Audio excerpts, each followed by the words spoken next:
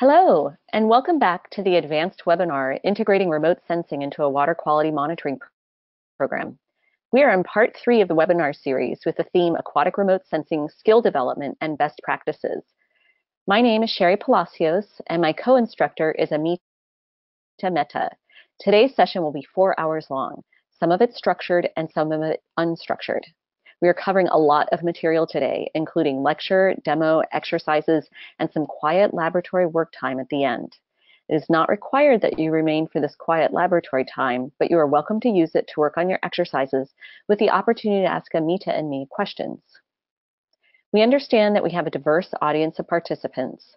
We hope that each of you will come away from this series with some new knowledge and skill related to the remote sensing of aquatic systems and how it can complement a larger water monitoring program. Let's get started. The objectives of this training are to learn to understand which data products are used for water quality monitoring, follow rigorous practices for obtaining and processing aquatic remote sensing data, and to build skills in image processing for water quality monitoring for coastal and inland water bodies using NASA's SeaDAS image processing software. In part 1, we focused on coastal systems, and during part 2, we focused on remote sensing of inland waters. This week, we focus on building aquatic remote sensing skills and on best practices of incorporating remote sensing into a water quality monitoring program. As I mentioned at the beginning, we are going to cover a lot of information today.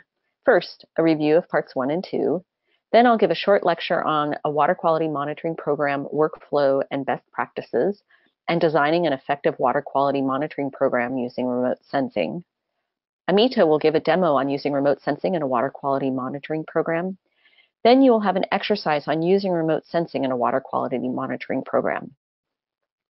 I will then walk through the exercise on learning advanced skills with SeaDAS, and then with the time remaining, it will be a laboratory work time to finish the exercises and ask questions in an unstructured format.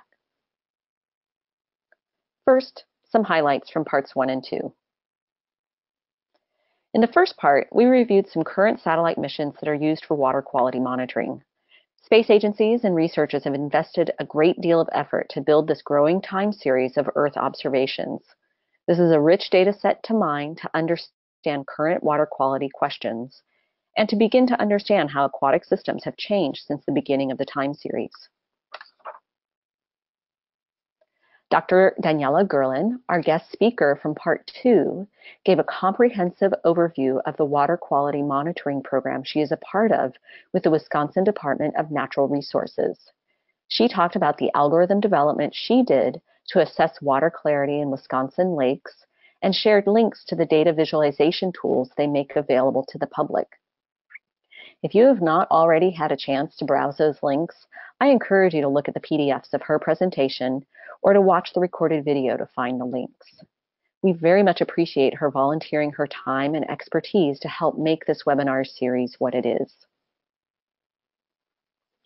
We touched on the advantages and disadvantages of using remote sensing for freshwater systems.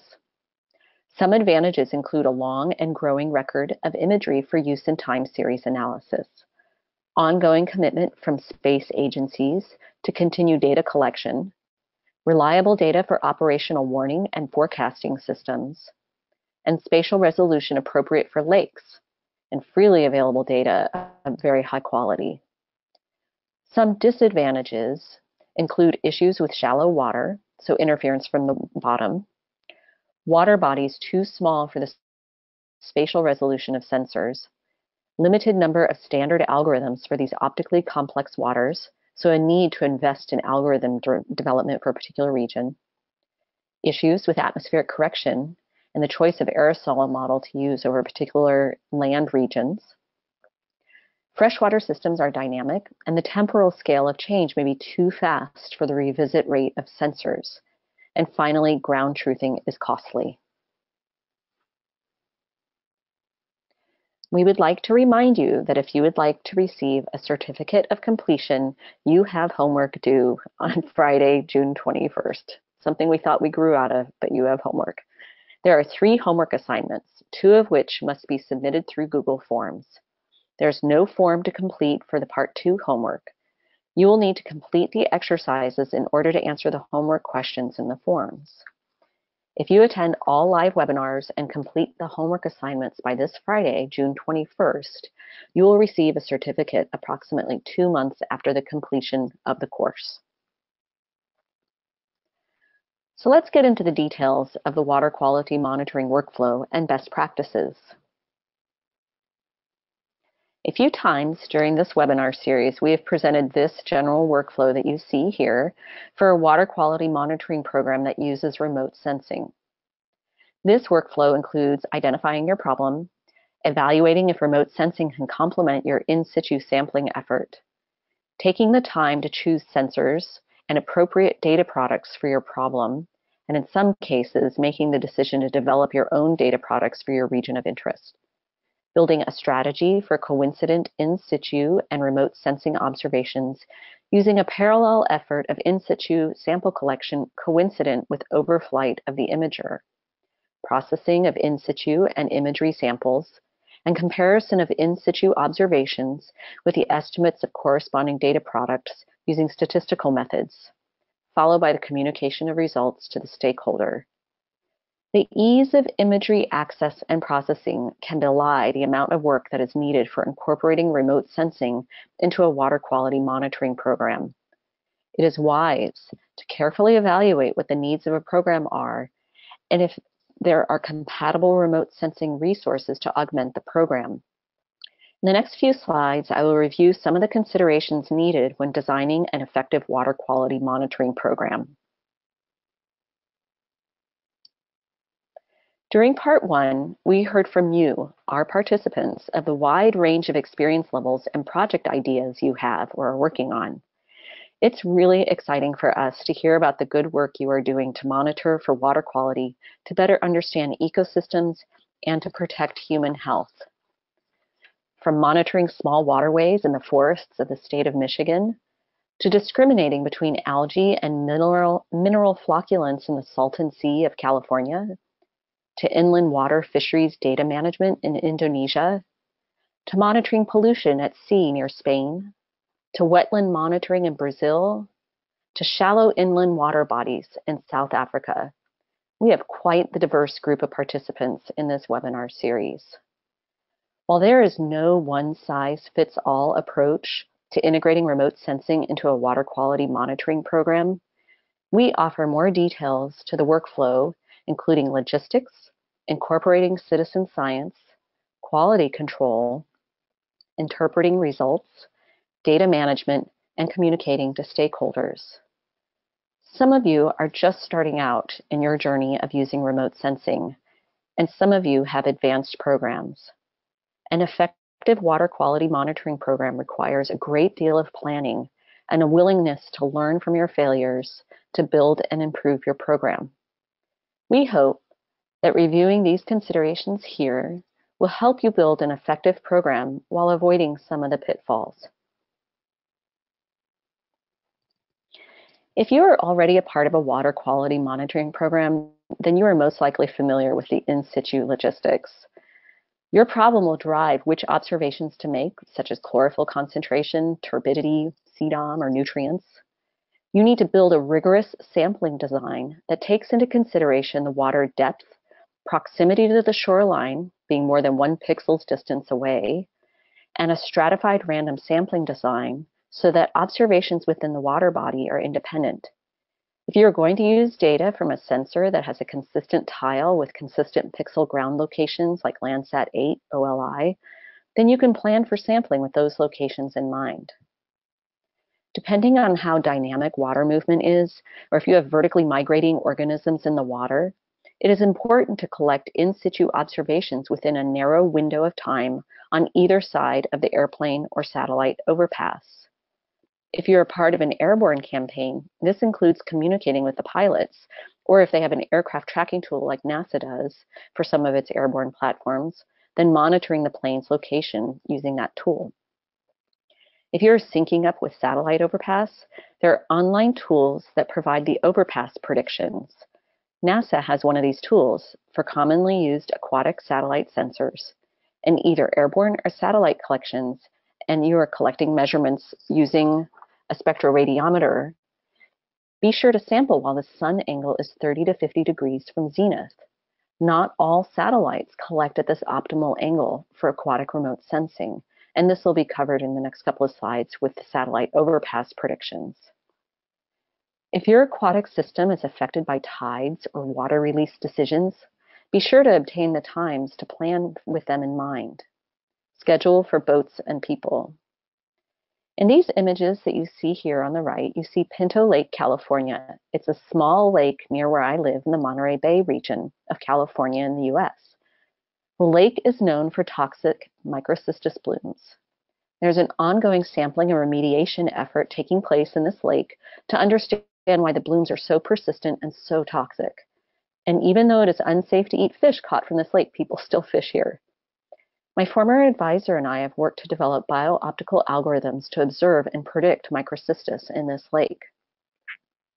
One day we had an overflight scheduled to collect imagery. This is where I'm talking about contingencies.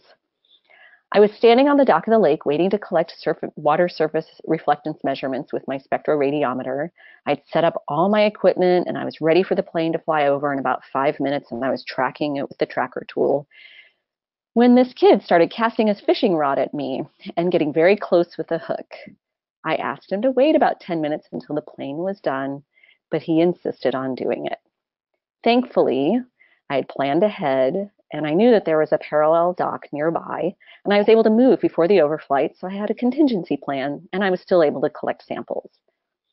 I don't think this young man was particularly happy about me talking to his parents after I finished sampling. A number of times, participants have asked, how small of a body of water can they sample using remote sensing observations? Please take a moment and look at the image on the left. It is a schematic illustration of pixels, land pixels in gray, water pixels in blue, and mixed pixels in some combination of blue and gray. Look closely here. Water bodies with at least 3 pixels in all directions are candidates for sampling, what we call the 3-pixel rule. Watch out though, because the mixed pixels limit our ability to monitor small water bodies. In fact, if you went by the 3-pixel rule for this schematic drawing that you see here, then the hypothetical body of water here would not be large enough to sample because it does not have 3 completely water pixels across in any one direction. Look at the image in the lower left. The false color of how it's displayed here provides a distinction between the land and water in this image. The reddish pixels include land. Using the 3-pixel rule, which bodies are candidates? These bigger ones are pretty good candidates. They are greater than 3 pixels across. These smaller bodies of water are too small for the pixel size to get an adequate set of data. So I've talked about it a couple of times, but where do you go to get those satellite overpass times so that you can schedule your in situ effort? NASA's Ocean Biology Processing Group has overpass predictor times for satellite sensors commonly used for aquatic remote sensing. In early June, I had a field sampling day to observe biofilms growing on the mudflats of San Francisco Bay. My colleagues and I wanted to know which day would be best to go sample. And we're interested in the MODIS, OLI, and ULCI sensors. If you look here at the image on the left, you can see that I've clicked those sensors here. The date range is the one that I had here of the June 1st through June 6th. The location was an approximate location of where we were going to be sampling. And I wanted it in a table format.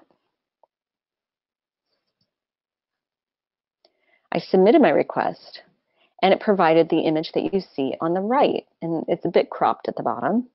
You can see at the top, MODIS Aqua, midway down the image, OLI, and below that, OLCI from the Sentinel-3A.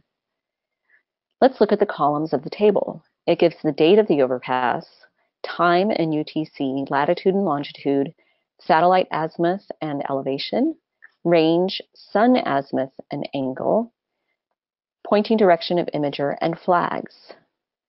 Note the flags and below the table the meaning of those flags. For example, MODIS imagery to be collected on the 5th of June has a flag of 3, meaning a satellite viewing angle that exceeds 45 degrees from zenith, and this oblique angle could result in distorted images. MODIS imagery to be collected on the 6th has a sun glint warning. In both of these cases, this means that the data collected on those days will probably not be of the best quality for aquatic remote sensing, so maybe it'd be wise to choose a different day for sampling. These predictions are just that, predictions of when the satellite will be overhead of the location that you select. The predictions improve as you get closer to the date of interest, so it is a good idea to check it once to get the day, and then start working on your logistics, and then check the prediction a few times more closer to the date that you're going to sample to be sure to narrow down the time range of when the actual overpass will occur. It has become increasingly common to incorporate citizen science into research and monitoring programs. What kinds of activities are non-scientists actively engaged in for new discovery? Some activities include collecting measurements of water quality parameters either directly via water sampling or indirectly using mobile apps like HydroColor, which gives you an idea of the color of the water and also a predicted spectral signature of the water. Mapping waterways or measuring flow. In cases where regulatory agencies may limit data collection to trained scientists, some agencies in the US have used citizen science to develop remote sensing algorithms in a hackathon type of competition. And finally, education and outreach is a type of activity for citizen science. If you'd like to learn more about citizen science programs related to water quality, we encourage you to check out some of these examples listed on the right. If you download the slides from today, you'll be able to use the active links in the PDF to connect to the different websites associated with these programs.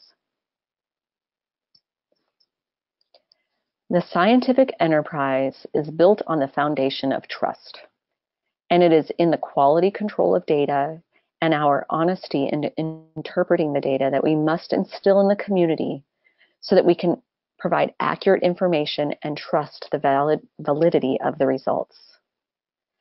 There are scientific considerations and regulatory considerations when we talk about quality control.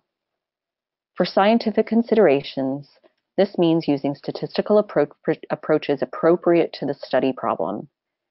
This can be related to experimental design, the sample size, the range of values observed, the correct handling and processing of samples, the rigorous use of statistics to establish thresholds for significance during the experimental design phase prior to collecting the samples, to establish the meaning of outliers in advance so the data analyst can objectively remove these observations without bias, so no cherry picking of the data to obtain a particular result. There are regulatory considerations as well. Many regulatory agencies, like the U.S. Environmental Protection Agency, publish standards for water quality parameters and the protocols used to measure them. Use protocols published by your regulatory agency to guide your decisions for sample collection, quality control of data, data processing, data management, and communication. If your region does not have these, many regulatory agencies around the world openly publish these protocols and standards that you may use as a guide. Regulatory agencies set standards for water quality parameters at the federal, state or provincial, or local level. These standards serve as benchmarks in statistically evaluating the observed water quality parameters. Sometimes an index or score, like you see on the bottom right of this image here, is derived from water quality parameters to quickly communicate the state of the water body. In this case, it's the very clearly defined red, yellow, and green, where green is good to excellent, marginal to fair for yellow, and red is poor. Information for remote sensing imagery can be aggregated into scoring systems such as these to provide information to stakeholders about a water body quickly without the need to train stakeholders on how to interpret the imagery. An important, albeit less glamorous, part of any water quality monitoring program, and especially one that uses the terabytes or more of data often needed for remote sensing imagery, is a well-defined data management plan.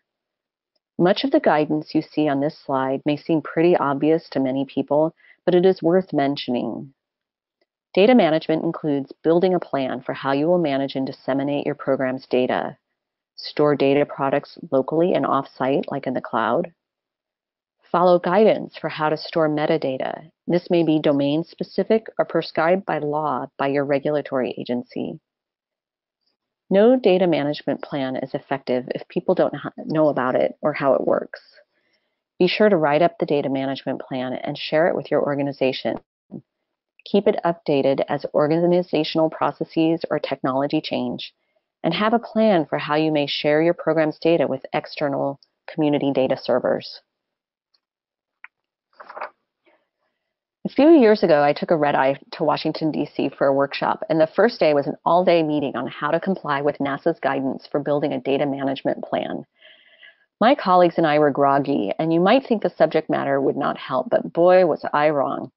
The Oak Ridge National Laboratory Distributed Active Archive Center gave the presentation on how to build an effective data management plan and provided best practices for preparing data sets and sharing externally and archiving. It was a lively and fun presentation, and my colleagues and I got a lot out of it. These presenters were passionate about preserving data integrity, and why not? Much of the data is related to earth science, and preserving its integrity and archiving it is essential for understanding the earth and how it is changing due to climate change. I encourage you, again, to download the PDF of these slides so you can follow the active link at the top of this slide. The website covers so much more than just the best practices listed here, and it is really informative for any project that generates data.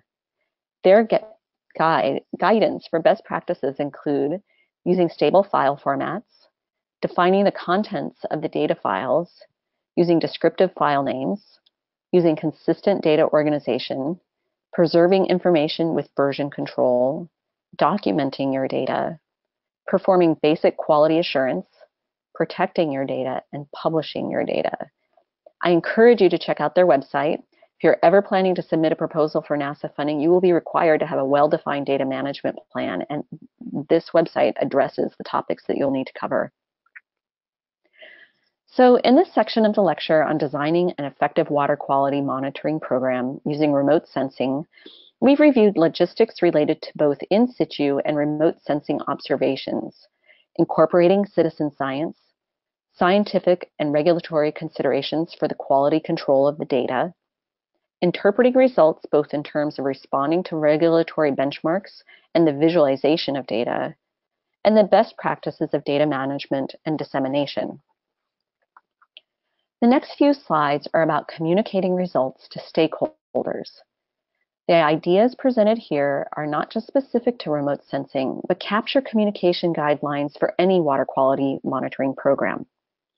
There will be a lot of information in the next 8 slides, but at a high level, the ideas for communicating to stakeholders are captured here. Know your audience. Use clean and concise language appropriate for your audience's reading level. Limit the number of main points in your message. Use figures or graphics that deliver the message on their own. If numbers are used, explain what they mean. If risk is communicated as a probability, explain the meaning of that probability and cite your sources. So if you're involved in a water quality monitoring program, we'd like to hear a little bit from you and have you share with the other participants as well. What we're interested in finding out is who are your stakeholders and how do you communicate to them? And also, what are some tips that you would provide to others who may be in your position, maybe people who are just starting out on how to communicate to stakeholders? We'd like to hear from you. So if you could please take just a moment and look at that questions section of the webinar software and type in your answers there. We'd really appreciate it. We really want to hear from you. The next several slides provide guidance for water quality monitoring communication. I found this guidance through the source you see listed at the bottom of this slide, that link, and I encourage you to take a look at the paper. This paper reviewed the communication efforts of water quality monitoring programs in the U.S. that had agreed to adopt the communication guidelines of the Centers for Disease Control and Prevention, and you see the link for that listed to the right of that.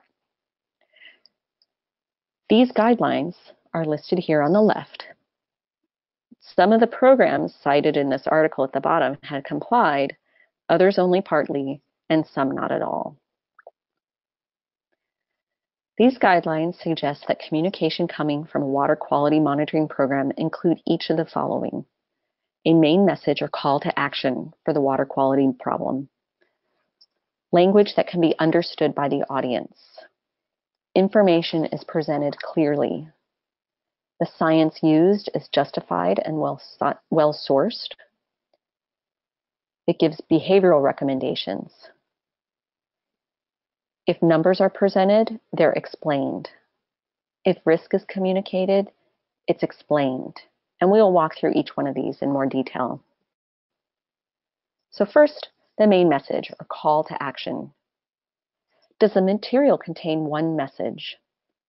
Is the main message at the top, beginning, or front of the material? Is the main message emphasized with visual cues? Does the material contain at least one visual that conveys or supports the main message? Does the material include one or more call to action for the primary audience? Language. Do both the main message and the call to action use the active voice? Does the material always use language the primary audience would use? For example, if your audience reads at a high school level, be sure to write the message at the same reading level as your audience. Does your message contain uncommon terms or scientific terms? Be sure to define them. And always try to avoid jargon as much as possible. Information design. Is the most important information the primary audience needs summarized in the first paragraph or section? In communications and journalism, this idea is called the inverted pyramid style.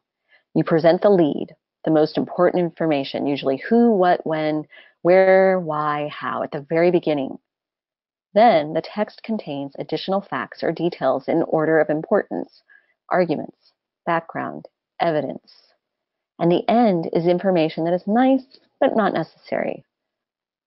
This is a great way of writing articles or blog posts, but also reports. People are busy or have short attention spans and often scan text rather than sitting down and reading it. I know I'm guilty of this too. A lot of people are, maybe not you. This inverted pyramid approach structures the writing so that people can get the most information out of something with the least amount of effort. Also, is the material organized in chunks with headings? Does the material use bulleted or numbered lists? State of the science. Does the material explain what authoritative sources, such as subject matter experts and agency spokespersons, know and don't know about this topic? So let's say your bulletin provides some information. Is there a person that the audience member can contact or an agency contact that they can meet with to understand it better? Behavioral recommendations. Does the material include one or more behavioral recommendations for the primary audience? Don't fish. Does the material explain why the behavioral recommendations are important? Do the behavioral recommendations include specific directions about how to perform the behavior? Numbers. Does the material always present numbers the primary audience uses? Will your audience understand what those numbers mean? And do you include units with the numbers? Does the material always explain what the numbers mean? Do you have some sort of key that helps the audience understand the meaning of those numbers? And does the audience have to conduct math or calculations to understand the point that you're trying to make? because you know if they're in a hurry, this will probably not happen. Is your number data presented as maps of remote sensing imagery? These are numbers, just presented with a color scheme and a color bar to aid in interpretation. Do you provide resources so that your audience can interpret the meaning of the maps you're presenting? Do you provide uncertainty estimates or ranges associated with your remote sensing estimates? Does your audience understand how to interpret those uncertainty estimates? With remote sensing imagery, it's really easy to fall into the trap of thinking that the results are self-evident to the viewer. Remember that your audience may not have the same experience reading maps as you do. They may be unfamiliar with landmarks that are familiar to you. Be sure when presenting maps of information, they are well labeled, the data products being used are described, and the estimated values for those products are clearly identified, and when possible, their uncertainty estimates are included. Risk. Does the material explain the nature of the risk? Does the material address both the risks and benefits of the recommended behaviors? If the material uses numeric probability to describe risk, is the probability also explained with words or a visual? Humans struggle with understanding risk. Help them in your communications by being straightforward about which risks are being reported and what that means in concrete terms that your audience will understand. We understand that these past few slides have covered a lot of material related to the communication of water quality monitoring efforts. We encourage you to download the PDF of this presentation. I encourage anyone who is working on a water quality monitoring program to read the paper that is cited at the bottom of this slide. I learned a lot from it. So we'd like to take a moment to review some of the main teachings of this webinar series. The training objectives were to understand which data products are used for water quality monitoring, to talk about rigorous practices for obtaining and processing aquatic remote sensing data, and to build skills in image processing for water quality monitoring for coastal and inland water bodies using NASA's SeaDAS image processing software. We presented a general workflow that can be used to incorporate remote sensing into a water quality monitoring program, with the flexibility to customize or create new algorithms for a particular region of interest. We talked about the importance of using remote sensing data to augment an in situ monitoring program, and the need for rigorous practices to ground truth data throughout the monitoring program so that the observations made through remote sensing imagery are quantitatively valid. We cited several case studies of water quality monitoring programs that incorporate remote sensing observations. One of these case studies was presented by our guest speaker, Dr. Daniela Gerlin of the Wisconsin Department of Natural Resources. She talked about their satellite water clarity monitoring program in lakes of Wisconsin.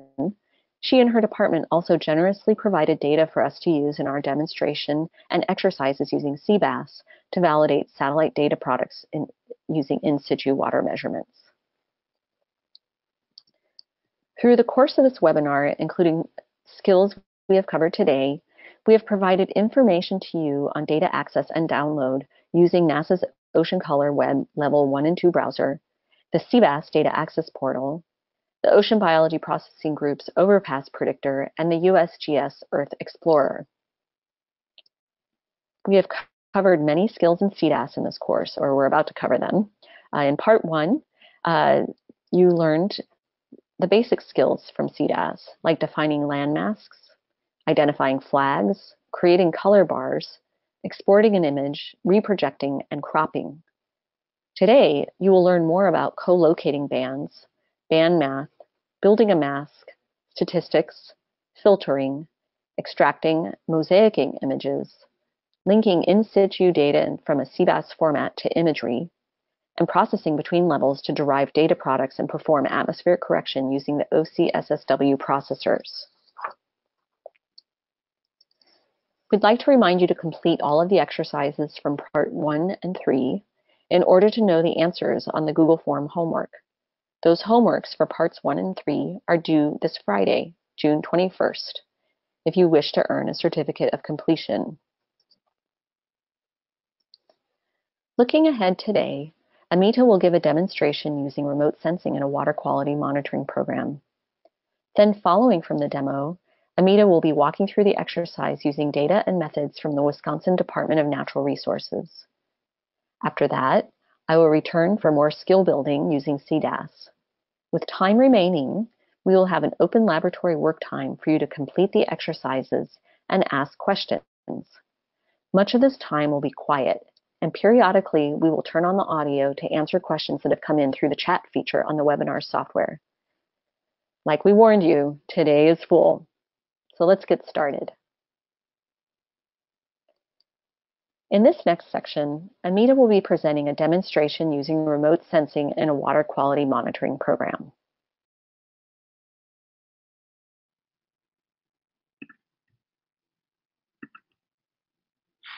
This is a brief demonstration, and it's more or less a continuation of what we did last week. If you recall, we downloaded Landsat OLI Level 1 image for 23rd of September 2014 using USGS Earth Explorer. Then we converted this Level 1 data to Level 2 by using OCSSW in SeaDAS. So today what we're going to do is compare chlorophyll A concentration from Landsat Level 2 image that we generated last week and compare them with measurements, in situ measurements from Rock Lake and Geneva Lake. Both of these are in Wisconsin. These in situ data were provided to us by Dr. Daniela Gerlin, who was our guest speaker last week. And thank you, Daniela, for providing this in situ measurements so we can compare remote sensing based chlorophyll with in situ chlorophyll data. And to do so, we are going to first start with in situ data file that we received from Wisconsin DNR. We are going to rewrite this file as a text file in a format that is readable by SeaDAS, and that is in CBAS format. So we will briefly talk about that. Then, once we rewrite this file, we can import that in situ data file and Landsat Level 2 image both in SeaDAS and compare chlorophyll values from both these sources for these two lakes. Also, you will be conducting a very similar exercise at the end of the presentation during the lab time. Only thing is that you will be using Landsat image for 1st September 2015 and in situ data which were coincident with overpass of this image. Landsat on that day are Lake Mendota and Lake Waubesa. These two are from Wisconsin as well. And Daniela provided in situ data again for these two cases also. Now, your homework for last week was to download this image, Level 1 image, and then convert it to Level 2 by using OCSSW. We have heard from a few participants that there were some difficulties sometimes in either installation or execution of OCSSW. So what we have done is we have provided this image on our website. So Landsat Level 2 data are already converted and they're available on our website so that you can download and continue working with this exercise during the lab time. So what we're going to do now is start with CBAS format information. CBAS is CWIF's Biooptical Archive and Storage System. CWIF was one of the earlier NASA Ocean Color missions, and CBAS was set to have in situ data for this mission. A number of cruises were there and in situ data were taken. So this portal was set up so that in situ data can be placed here for everybody to use. And you can browse through all the links here to learn more about it. What we are going to do is we are going to use the same format that CBAS uses. We are going to start with in situ lake data and convert them into the same format so that SeaDAS can read this file. So here in contribute data, submitting overview has information about data format that is required by SeaDAS to read the file, in situ data file. So a few important points here. First, the file has to be a text file. You can use text editor on your computer to create this file. Data themselves are actually columns. They are delimited by spaces, tabs, or commas. Any one file can use just one of these delimiter. And one of the important things to note here is that there is a header part to this file. Metadata are given in this header, and we'll see an example for that. Also, here there is a link to field names and units. This is very important. Here in this side, in this column, all the in situ data that can be measured or they were measured earlier, they are described here, and corresponding field name that has to be specified in SeaDAS file, these names are given here, and units for each of the variables are also given here. So for us, we're going to focus on chlorophyll concentration, and CHL is the field name for chlorophyll. So we're going to use that, but if you have some other observed in situ parameters, then you can look at the field name and specify that. Field names and units are not case sensitive, but important thing to note here at the end is that the header should not include any white space. We will go through some of these options when we look at the file, but main thing to keep in mind is that there has to be a header. File has to be in text format, no white spaces, and one of these delimiter has to be used. So if you go back to metadata header link, here is an example at the end of a header. It starts with this /begin underscore header, and it ends with /end underscore header. Again, there are no blank spaces here. Here, all the fields, they don't have to be in any particular order. And they're all not mandatory fields either. You can specify investigators, affiliation, contact, etc., which crews or what kind of in situ data, is there a station ID? All these metadata can be provided here.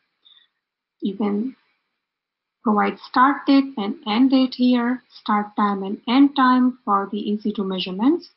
These four parameters, so north and south latitudes and east and west longitudes, all in degrees, they are the maximum or extreme north and south and east and west points. So if you have multiple in situ measurements, they fall within this polygon. So these are the corner points, east, west, south and north. So they have to be specified. These data, so water depth in meter, if some field is not applicable, you can say NA. These data are not mandatory again, but if you have them, you can put them here in header for your measurement. So this is Secchi depth, cloud percent, wind speed, wave height. If you have in situ measurements for these parameters, you can specify them here for analysis. Another important thing is that you have to specify which delimiter you are going to use.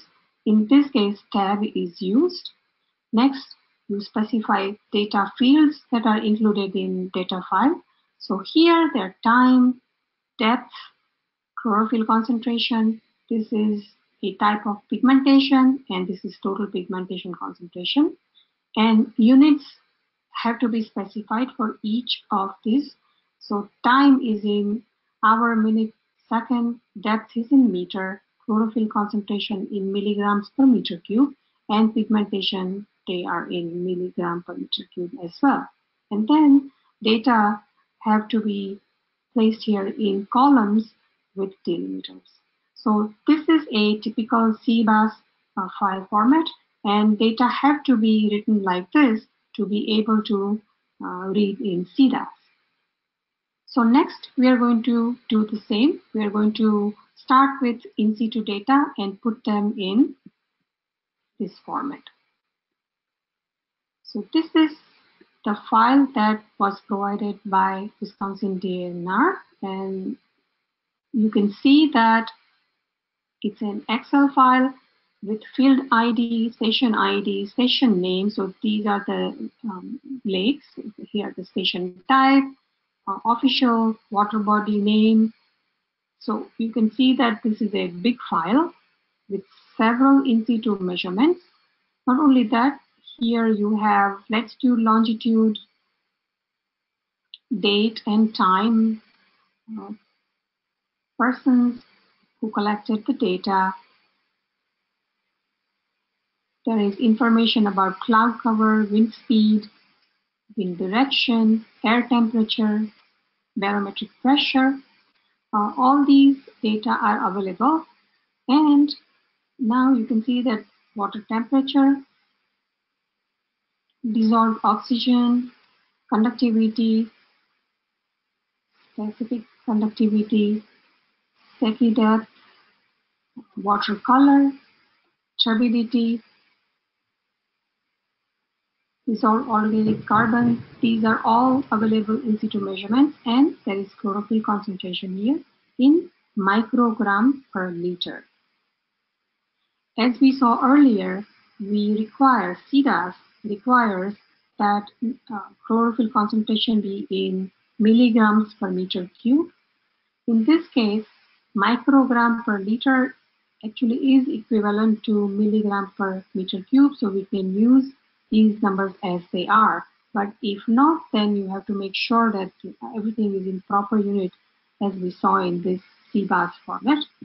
There are other sediments are there, phosphate, multiple in situ data are there.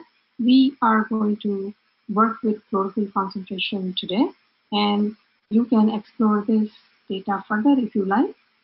What I have done is that I have just isolated or subsetted data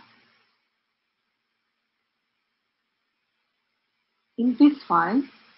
There are overlapping observations, in situ observations overlapping with Lancet overpass. There are 6 points in 2 lakes, so 3 in each, and they are given here.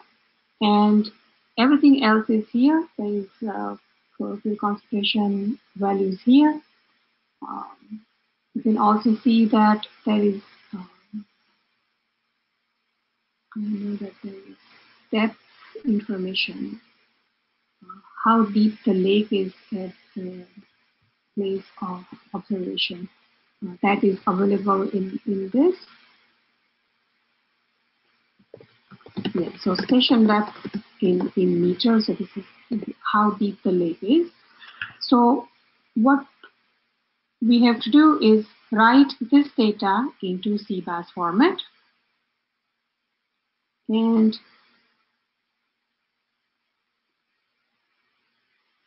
I have already done so, so I'm just going to show this sample to you. This is the header information. These are the extreme north, south, east, west longitudes. And I have used millimeter comma here. And fields are station ID, latitude, longitude, time, depth, and chlorophyll concentration. And these are the units. If there are no units, you can say none. So the station, there's no unit.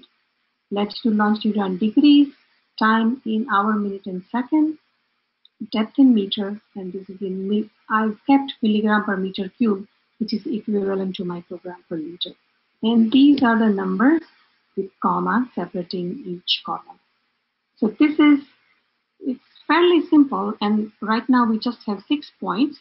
If you have more points, you will be adding more points in here as well. If you have other fields, you can add other fields here, units here, and then add those numbers here in these rows. So this is how you will be creating in situ data. Next, we are going to get this file into SeaDAS along with Lancet image. So let me close some of these and start with SeaDAS.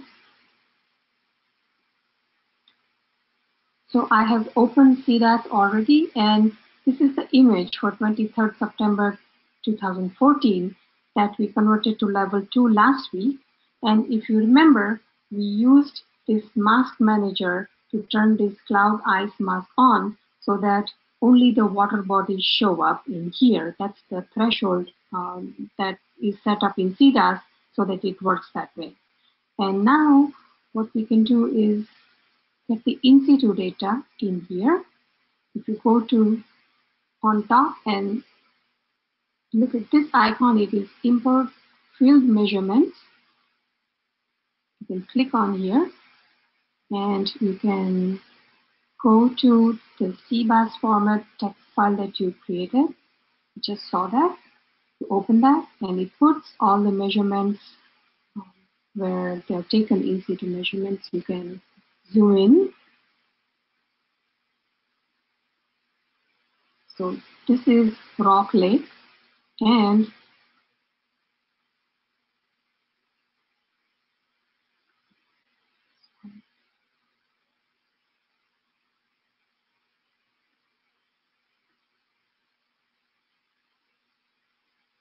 it takes a few minutes to load this image.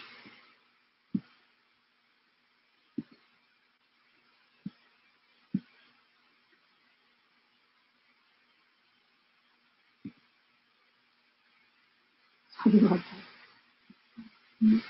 So zoom in and zoom here.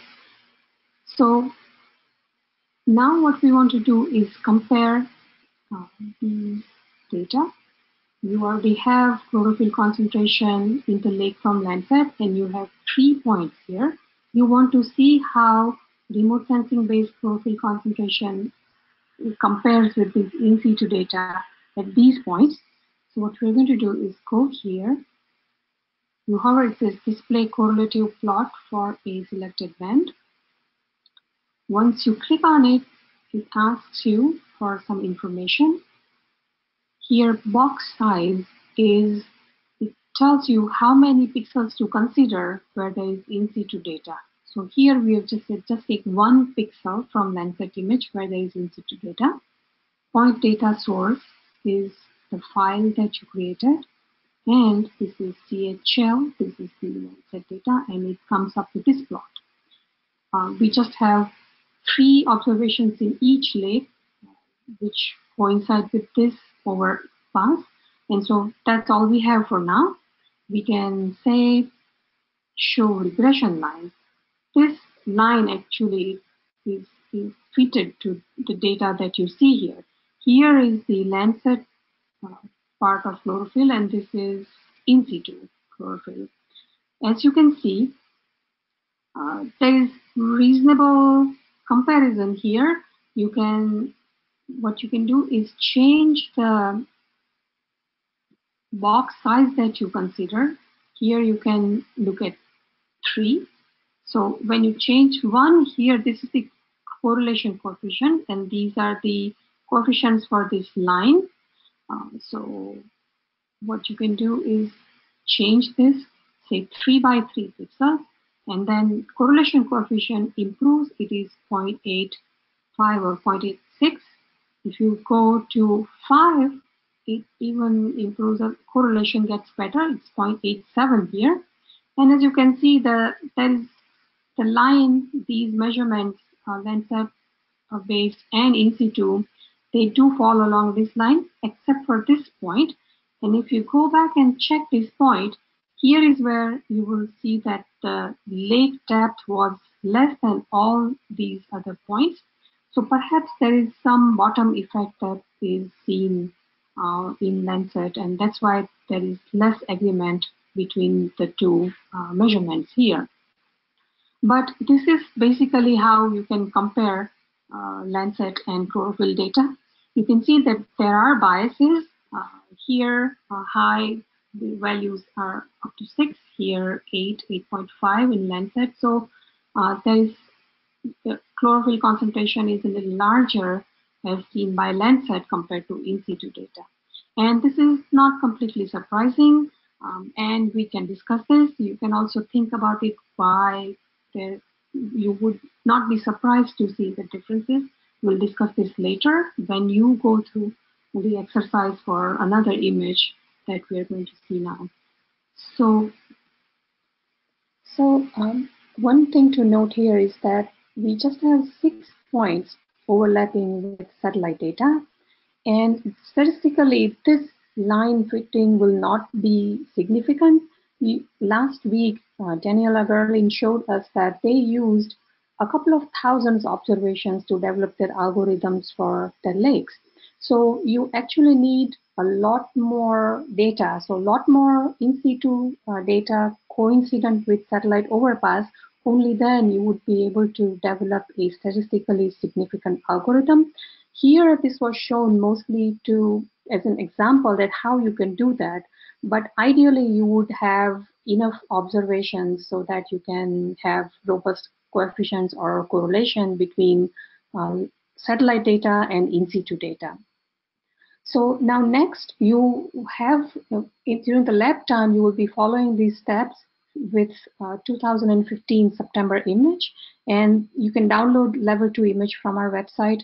You already have Excel file for 2015. You will be making that in SeaDAS format, and then you will be comparing in SeaDAS just as we did here. So I'm going to end this demo now here and hand this back to Sherry, and then during the lab time, then you can come back and do the similar exercise. So thank you, and Sherry, back to you.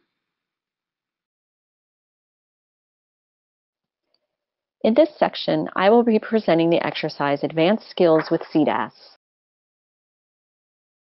If you look at your webinar software, you'll see that there are handouts, and the PDF for this exercise should be located there, and it will also be located on the course website. So when I refer to page numbers as I go through this exercise, what I'm referring to are the page numbers that are in this document. This is the first page that you see here of the document. So Advanced Skills with SeaDAS.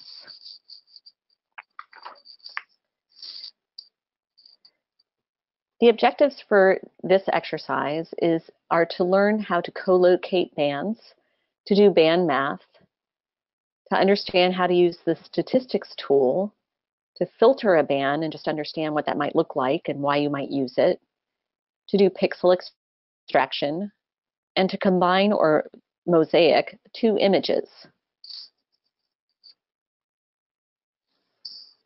I'm going to be navigating out of this document now.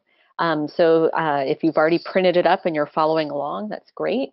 If not, you may want to pop it up and down in your computer screen so you can follow along as I go through this. So I'm going to go ahead and open SeaDAS and then do some file management. So I'm going to exit out of there. You can see here I've done some of the file management. I have my ARSET training folder and SeaDAS Advanced Skills. I've created a folder named that. If you recall from part 1, we did Swanee River. We used these files to go through the skills that we learned there, including reprojecting and then cropping or building a subset. I've already actually done this step where I've moved the files over to SeaDAS Advanced Skills to use for this part 3 exercise. So what I recommend that you do is number 3 on page 3 for beginning steps is to go ahead and copy the files over from part 1 to part 3. And these are the reprojected subset files. So if I go to Swanee River here, you can see that I have these subset files located here. Ignore these here that just say reprojected.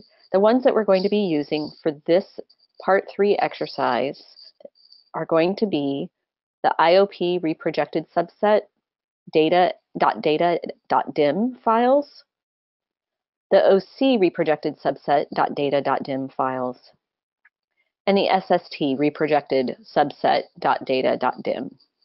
Go ahead and launch SeaDAS if you haven't already done so. On page 4, I gave you an important note that these reprojected files needed to all be cropped with the same geographic coordinates.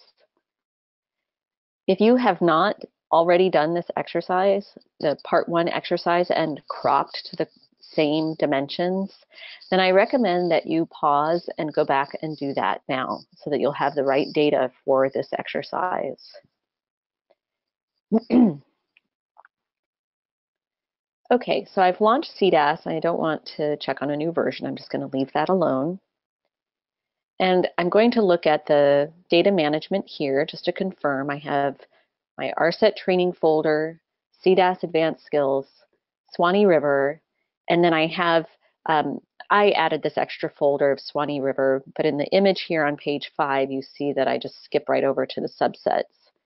So the 6 subset files that you see in the image on page 5 match these subset files that I just listed for you just a moment ago.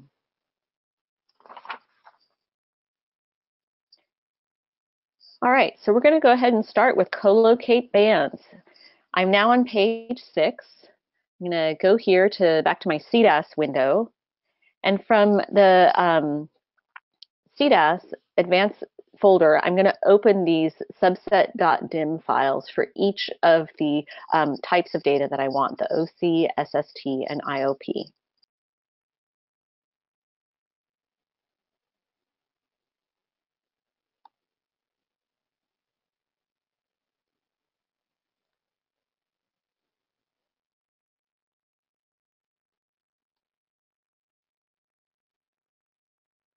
Okay, and you can see that those files are opening then on the left-hand file manager pane here in the SeaDAS window. I'm going to open that up a little bit so we can see it a little bit better. So in the SeaDAS, at the menu bar, I'm going to click on Raster Co-Locate. So Raster drop-down menu Co-Locate. This is going to open the Create Co-Located file. I'm going to select OC file as the reference file. So I can just use this, since these are already opened in the file manager, I can just do this drop-down menu. So I'm going to choose OC as the reference file, and sea surface temperature, SST, as the dependent file.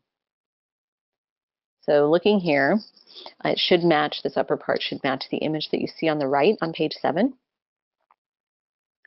And then you want to look at your output name. We want to give it a meaningful name. And what we're going to give it is what you see here listed in the image. And we're going to cheat a little bit. We're going to use, we're going to go ahead and type it out. So A 2001-5.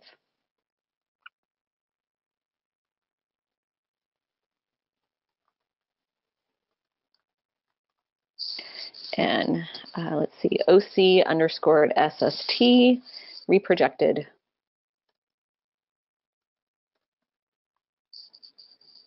We're going to save it as a beam DMAP, which is the default.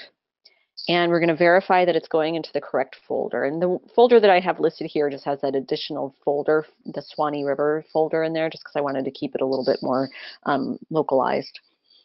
I'm going to leave the rest of these as the default. And because we've already reprojected these using bilinear, I'm going to leave the nearest neighbor resampling. So I'm going to go ahead and click Run and wait for a moment. Okay, it gives me a notice saying that I've run it correctly. I'm now looking at page 8. We're going to repeat this co-locate step using the newly co-located file as the reference file and the IOP file as the dependent. So using this drop-down, we're going to use that. The newly, you can see OC, SST, and then the IOP as the dependent. We want to give it a new name under output. You don't want to overwrite the original one, or the one that we just created. So we want to add IOP to the name here so you can see it written out in the output, and just verify that we're putting it in the same location that we want to put it into, which is in the Swanee River one. We're leaving it as nearest neighbor. When you're ready and you feel satisfied that you have matching information here, go ahead and click Run and wait. Okay, so when processing is done, go ahead and click OK. we're going to close all the files except for this newly collocated file. So we're going to go ahead and close the collocate file window. And then I'm going to scooch this out a little so you can see the whole file name. We're going to go ahead and close everything except for this last one that you see here. At least that's the order it's formatted for me in my file manager. So right-click close.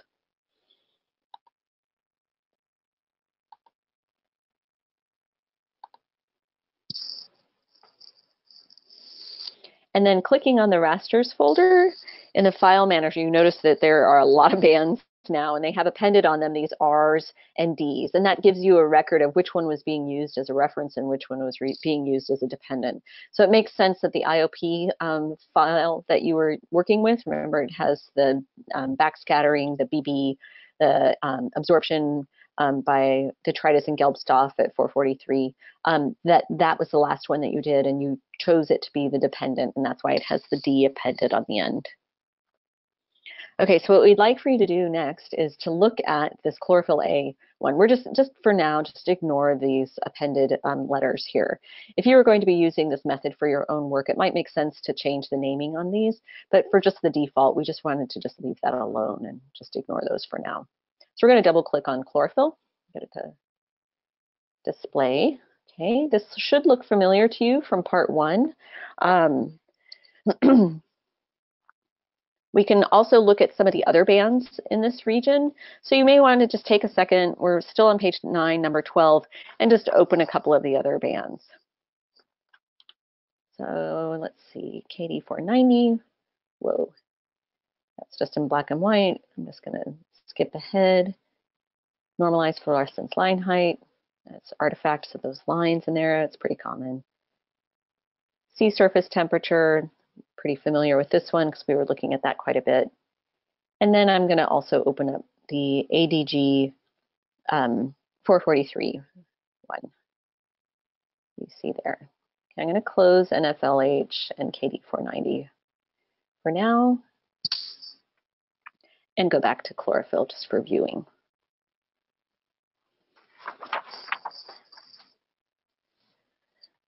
So if you prefer to reduce the number of bands in your file, so you're not looking at this humongous number of bands over here that you're probably not even going to use, you can repeat using the crop tool.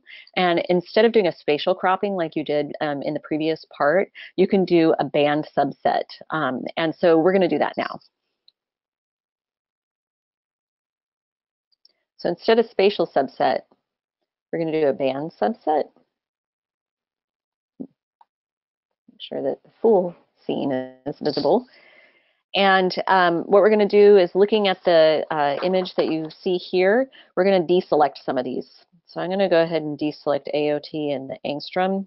I'm going to leave all the RRS, remote sensing reflectances, in place. I'm going to keep chlor A.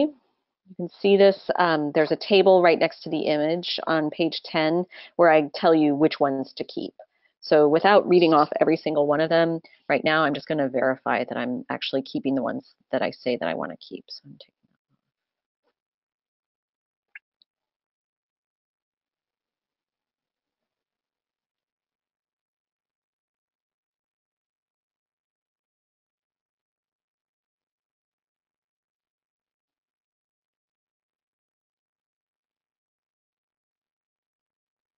I'm removing a lot of the IOP ones.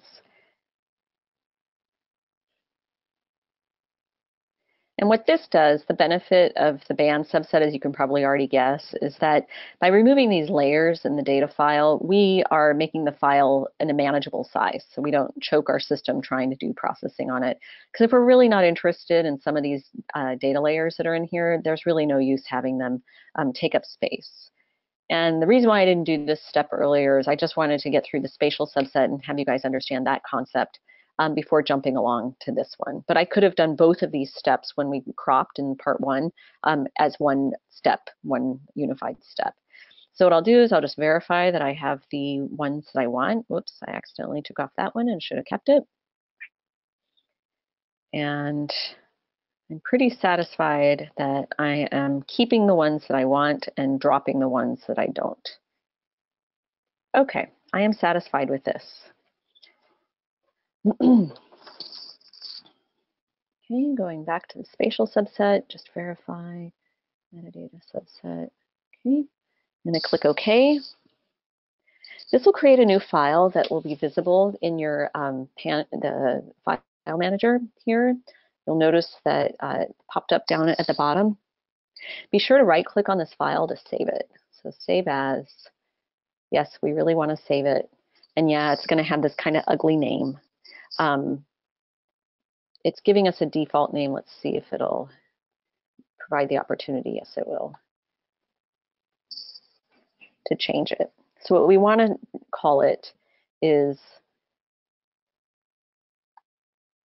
we want to call it what you see here on page 10, A 2015-0511-84000.L2 underscore LAC underscore combined .dim.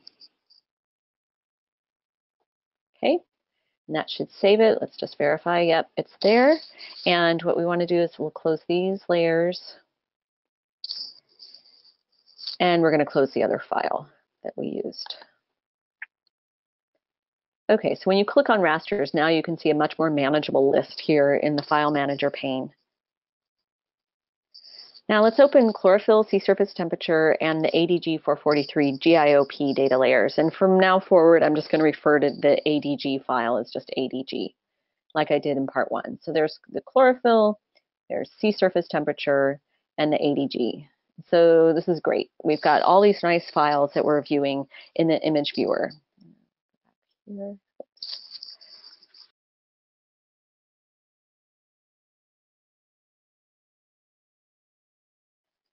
Okay, so after you've had a chance to view these, we're just going to go ahead and close these layers across the way here. Okay, so we're now on page 11, and we're looking at band math, or math bands, depending on how you want to think of it. Sometimes it's helpful to gain insight from imagery by performing math on the bands. Just gives you an idea of, oh, I wonder what the ratio of this color is to that color. If you're familiar with using NDVI, that's one pretty simple way to think about band math is with the NDVI, the ratio of some of the bands. NASA uses a number of chlorophyll algorithms because the conditions can vary from one part of the world to the next. And what's interesting about chlorophyll algorithms that we don't really talk about in this webinar series, but we covered in the fundamentals, is that fundamentally the chlorophyll algorithm comes down to a polynomial equation that's been fit, and it uses the ratio of one color band to another color band, and as one of the coefficients in this equation. And so band math is a really effective way. You could actually write out the chlorophyll algorithm here if you wanted to. Band math is one way to observe the data and even to compute data products. So if you ever get to the point where you're doing algorithm development, using the simple band math tool is one approach that you could take to quickly seeing, oh, am I estimating chlorophyll using my new algorithm? And you can use this band math tool. It's pretty cool that you can get so far with image processing and using some of these simple tools. If you want to know more about the chlorophyll A algorithms that NASA uses, on page 11 is a link to the Ocean Color website, and it talks about the chlorophyll A algorithms that are used for the different sensors and also under which conditions it's most likely to be used. So for this band math section, instead of focusing on chlorophyll, we're going to work on something called the CI, or the color index, which can be used as an intermediate step to compute chlorophyll. This CI is different than the cyanobacterial index that we covered in the part 2 lecture. This is the color index. And if you did look at the link that was located on page 11, it goes into a little bit more detail on what the CI is. But in the middle of page 12, you see the equation for CI. And basically what it's doing is it's taking the remote sensing reflectance for three different bands at the wavelengths of 443, 555, and 667 nanometers. It's using that information from those bands and also what the wavelengths are, and it's computing this number, the CI. So we're going to go ahead and give a try at calculating this CI. They then, for the algorithm, take CI and do more with it, but the CI is this intermediary step, and it's pretty straightforward how to calculate it using band math. So your SeaDAS window should be open, and you should still have this file open that we combined in the earlier section. And what we're going to do is we're going to open up the remote sensing reflectance data layers or image layers corresponding to the colors that are listed in the table on the bottom of page 12. So at wavelength 443, 555, and 667.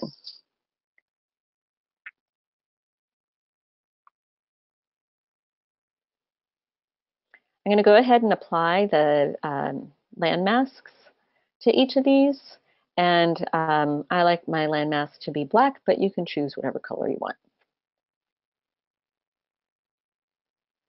And then the next thing that I'd like for you to do is to tile the images horizontally. So at the menu bar across the top is to tile horizontally.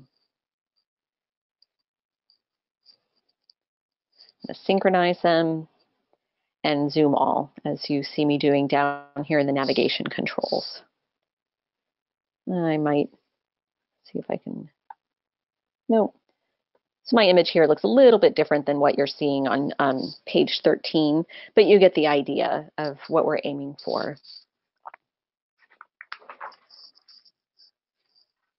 So now I'm at the top of page 14, number 4, and we're going to start working with this the math band tool.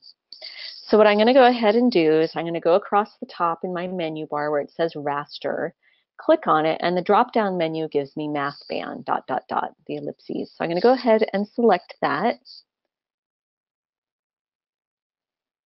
And what it's going to do is it's going to open a window called Create Logical Expression Math Band. And if you look at the image on page 14, you can see what I have here. It gives the target file. So it's listed the correct file. It's the only one that's open in my pane. And I'm going to change the name. So it's going to default to some name. I'm going to choose a name for it. I'm going to call it CI. Spectral wavelength, I'm just going to leave it as it is. For now, I'm just going to save it, have it be a virtual save, and replace NaN. I'm just going to leave that as the default.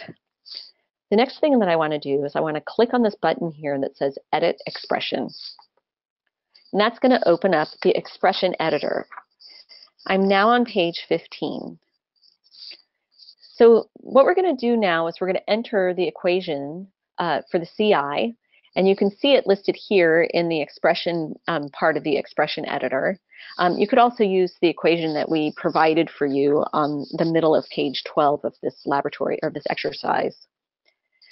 Okay, so we recommend using the functions as much as possible when you are typing in your expression.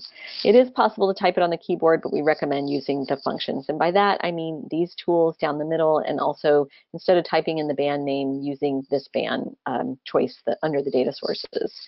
So I'm going to give this a go. Let's see.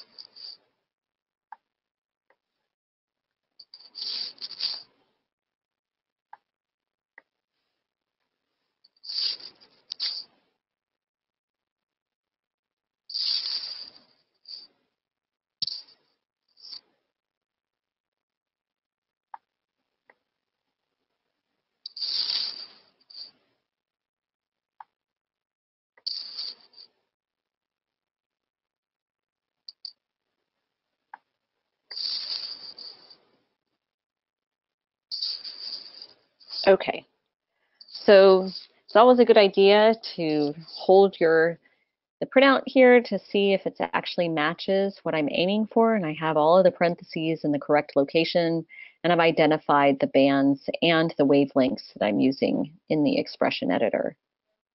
So I'm just taking a moment and I'm reviewing that. If you're brave, I encourage you to go ahead and just try to type these in and see how your results turn out. I've learned from experience that sometimes it's best to just use the tools that they provide. Okay, so I am satisfied that what I have typed in here with the expression editor is what I actually want the CI calculation to be. So I'm going to go ahead and click OK.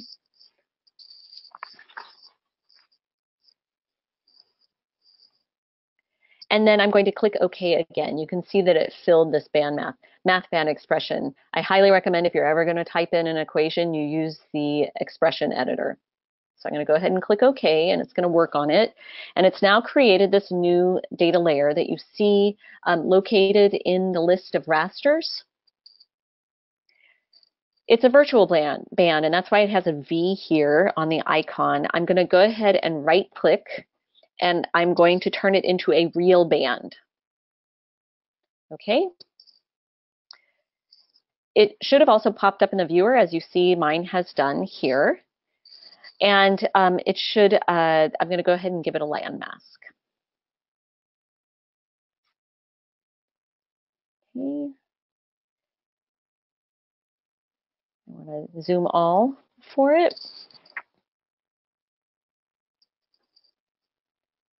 Going back to the file manager, I'm going to notice it's the stack of pancakes with the red sauce. That means that we want to go ahead and save it. So I'm going to right click on the file name and save as, and I'm just going to overwrite it for what it was. Yes, I want to overwrite it. Okay, so across the top here, I'm going to go ahead and close these image layers. And just to do one last view, I'm going to go ahead and look at the CI, because I just like for you to look at some of the patterns that you might be observing in it. And this is not actually listed in the laboratory exercise, but I just want to show it to you here. I'm going to use this chlorophyll uni-BR palette, even though it isn't actually chlorophyll. I just want to view it in that way.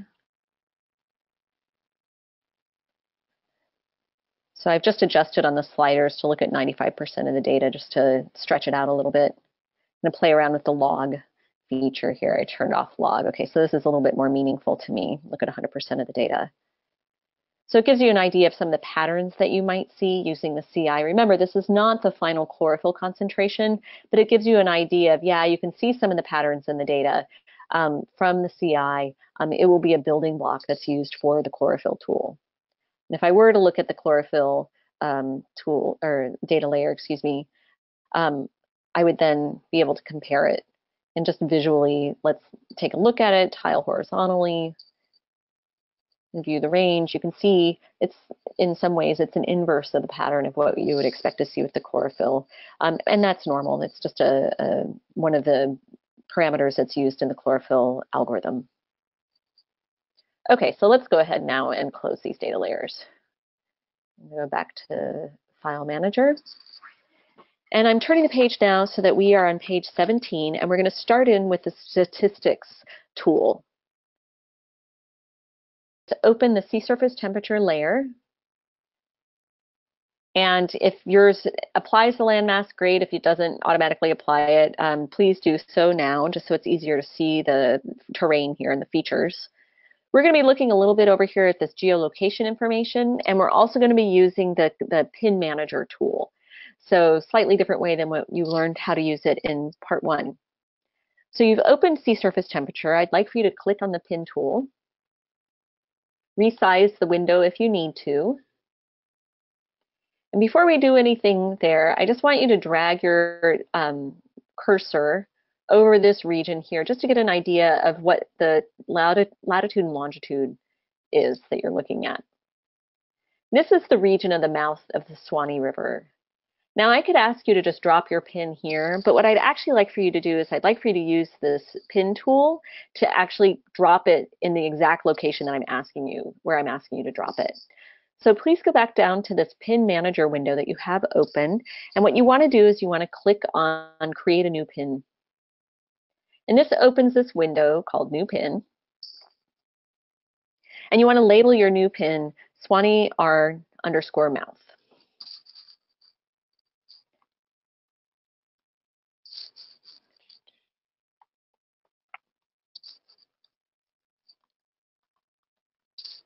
I'm going to leave description alone, and then I'm going to give it my location. This is a really great way to be able to make sure that when you have, say, a mooring or a ship location, you can identify exactly where that is in the image.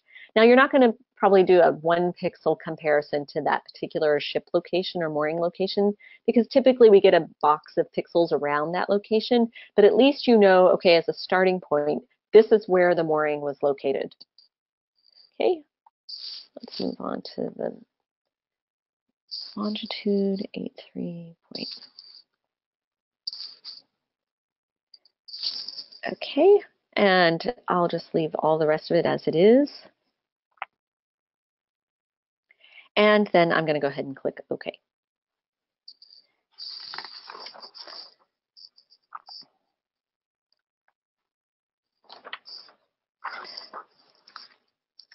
So I'm going to navigate to the mask manager. You can see here the image shows you the Swanee River mouth. The pin has been dropped right there. What I'm going to be doing is I'm going to be creating a mask between particular temperature range in a particular temperature range, and then we're going to run the statistics on only the data that fall within that temperature range. So first I need to create a mask that masks for that temperature range. And the way that I'm going to do that is I'm going to go to the mask manager. Move the pin manager out of the way. In the mask manager, you'll notice the expression editor icon. It's very similar, and we don't want you to be confused.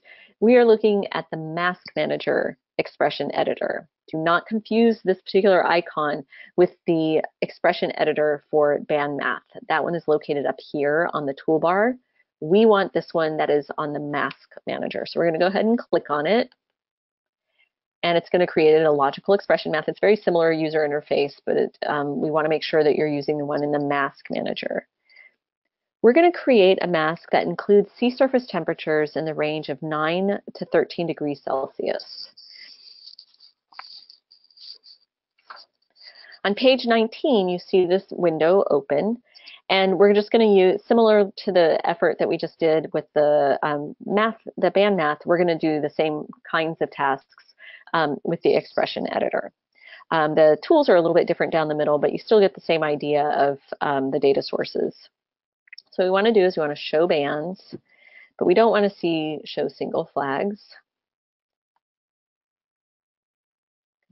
See that as our data sources. And what we want to do is we're going to set up these logical expressions.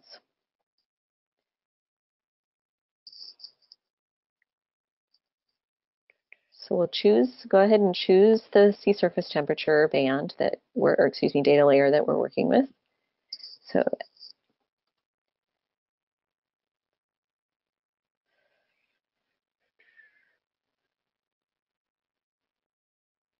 we want sea surface temperature less than or equal to 13. So less than or equal to 13. And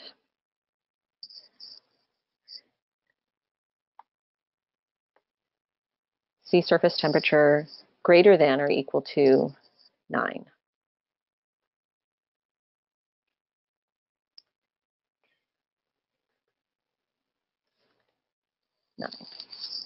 Okay, and just like we did before, just verify with your eye, just compare to be sure that you're typing it in just as you see it in this window. And I'm satisfied with what I see here. So I'm going to go ahead and click OK. And you'll see down at the bottom of my mask manager now that it has provided a new mask for me, and it's called New Mask 89. And what we'd like to do is we'd like to rename this region of interest mask as ROI. And in the text here, that I doesn't have the tops and the bottom, the hat and the feet. So it's ROI _ the number 1. So in mine, I think I can just double click this, yeah, and rename it. I'm working with a Mac, so I have slightly different functions than if you're working with on a PC. So I go ahead and name that, and I've got ROI_1. And so what we want to do is, if you'll notice, if you look at the sea surface temperature layer now, you can see this region of interest, ROI, located here. And this includes temperatures that are between 9 and 13 degrees Celsius. So it's pretty cool water near shore, which I'm not surprised because of the runoff that you see, and also cooling effects over shallow waters. But the Gulf of Mexico is very warm, and so that's why the waters are warmer offshore. So this blue to me has an okay contrast. You can choose whatever color contrast you'd like. On my example on page 20, I use this bright magenta, so let's just go ahead and try that. So let's practice changing the color. We're going to go with magenta here. The contrast is not so great. You'll notice that on page 20, the way that the sea surface temperature the color bar has been scaled, there's a lot more contrast from offshore dark red and black almost to near shore. That can vary from persons, however you set up your color bars. So I haven't actually changed it here since I loaded this data layer, but if I wanted to make more of a contrast across the color range, I could, and it would just be a matter of adjusting the color here. Set from band data, for example, is how I did it. And so we covered that set from band data tool in part 1, and that's all I did just now, is to set the band data. Okay, so I'm going to go back to this mask manager. Okay, so we're now on page 21. We're still on the statistics topic. We're just setting up where our mask is, the region of interest of where we want to look at the math or the statistics that we're going to do on the data, and compare that to the full scene. And so what you want to do next is, at the top of your window for SeaDAS, you're going to see the sigma icon, and that is the icon for the statistics tool. And as I hover over it, my tooltip will actually tell me display statistics for selected bands. So what I'm going to go ahead and do is I'm going to just click on the tool, and it's going to pop up this window that you see here. And nothing's been computed yet because I haven't actually chosen any bands. So if you see nothing, no statistics, that's totally normal. I would expect to see that. You can see this image right here on page 21. So on page 22, you're going to be making some choices of what you'd like to include in the statistics run. In this example, we're going to choose Chlor A, sea surface temperature, ADG 443 GIOP, and KD 490. I note that when I mention these, I'm neglecting to include the reference and dependent naming on those files. So what I'll do is I'll go ahead and scroll through here. I have to tell you, a warning, using the statistics tool, you can get completely lost playing around with the statistics, as I did when I was putting together this presentation. So sea surface temperature is already included there. And let's see, okay, we've got chloride, and then we want ADG 443, okay. Let's verify 1, 2, 3, 4. We've got 4. Okay. Moving along to page 23, we're going to click this button here that says regional. Again, this may be a Windows PC thing. This tab may look a little bit different for you. And we're going to leave the defaults as they are. You're going to click on quality. And you want to select this region of interest 1 mask you just created. So you can either type it into search. I'm pretty sure it's down at the bottom.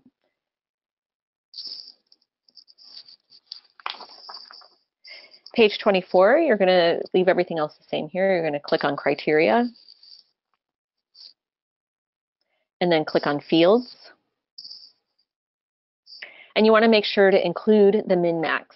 And I'm pretty sure that is not the default because that's not showing up as a default for me. But everything else, just leave it as it is. Okay, so if you want, you can kind of review some of these other tabs in this area. I'm going to leave everything else as default. And look at quality again. Region, I'm leaving it alone. And bands. When you're satisfied with what you have here, go ahead and click Run. I'm moving on to page 25 of the document. And I'm going to resize this statistics window.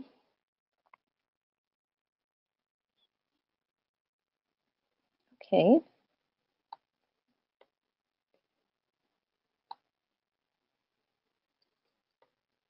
Move it around a little.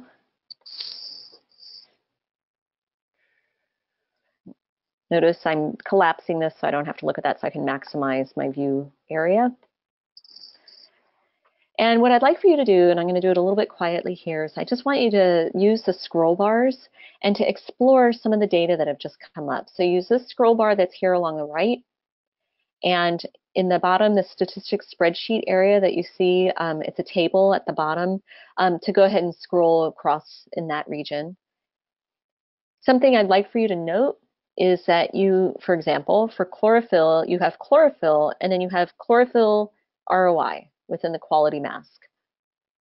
Chlorophyll ROI is just the chlorophyll information that's contained within that region of interest that you just created. So the chlorophyll concentrations for those waters that are between 9 and 13 degrees Celsius. So I'm going to take a moment and just explore.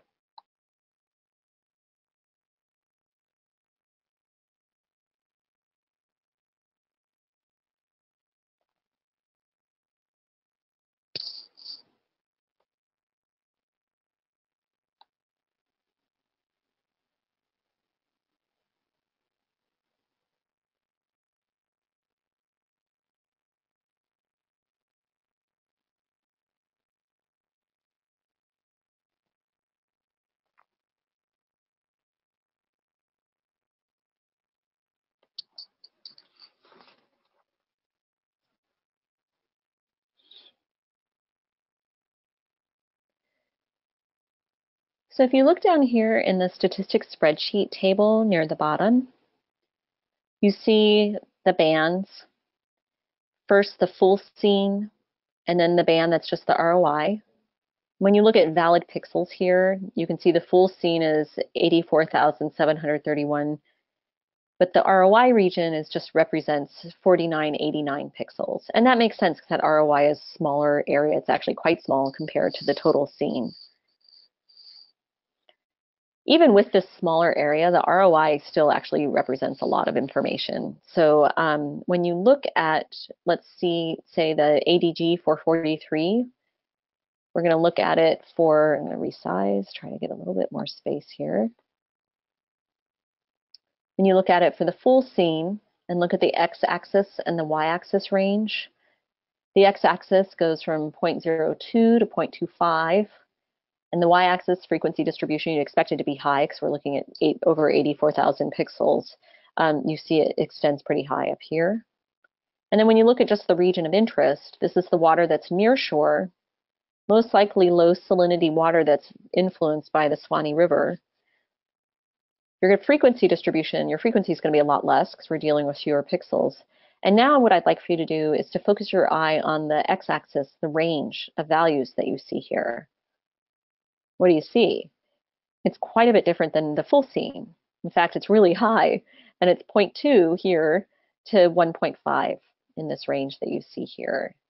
So we're talking about the data that are like in this part of the full scene, blown up so that you can see it in this region. And that makes a lot of sense because this is cool water coming from shore. If you remember from the image, that Landsat image that was stretched admittedly, but you can see it's like this black water. And this indicates to us that it's very high in SeaDAS, or colored dissolved organic matter, or chromophoric dissolved organic matter, depending on what part of the visible range you're looking at. And so you can see that these cool waters are high in SeaDAS. And so this is the type of frequency distribution that you might get of the water that's nearer shore. It's high in SeaDAS. But when you're looking at the full scene, then you start to see these offshore waters that are much lower in SeaDAS. And so that's why you have these pixels out here in the much lower absorption by SeaDAS, because these are offshore waters that are not influenced by the Swanee River. And so you have much higher frequency distribution of these warmer waters out in the Gulf, where either that SeaDAS has decomposed or broken down, been biomineralized by by bacteria, or it just never got there from the river. And so that's why you see this difference in these histograms. And so I encourage you to go through and you look at it, and perhaps not for the sea surface temperature, but to look at the KD 490, which is an estimate of particles, and also the chlorophyll concentration, and look at the different ranges of values that you might see there. And think about valid pixels and why you may get these different types of figures.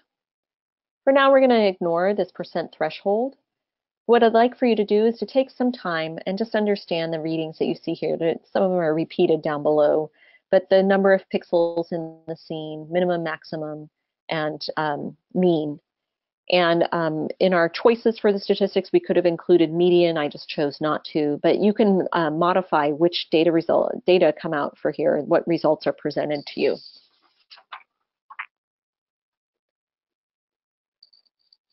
Okay, so we're going to move along. And I've asked you a few questions, and I've made a few notes on pages 27 and 28 about CDON. Those may come in handy, or you might see those sorts of questions again later.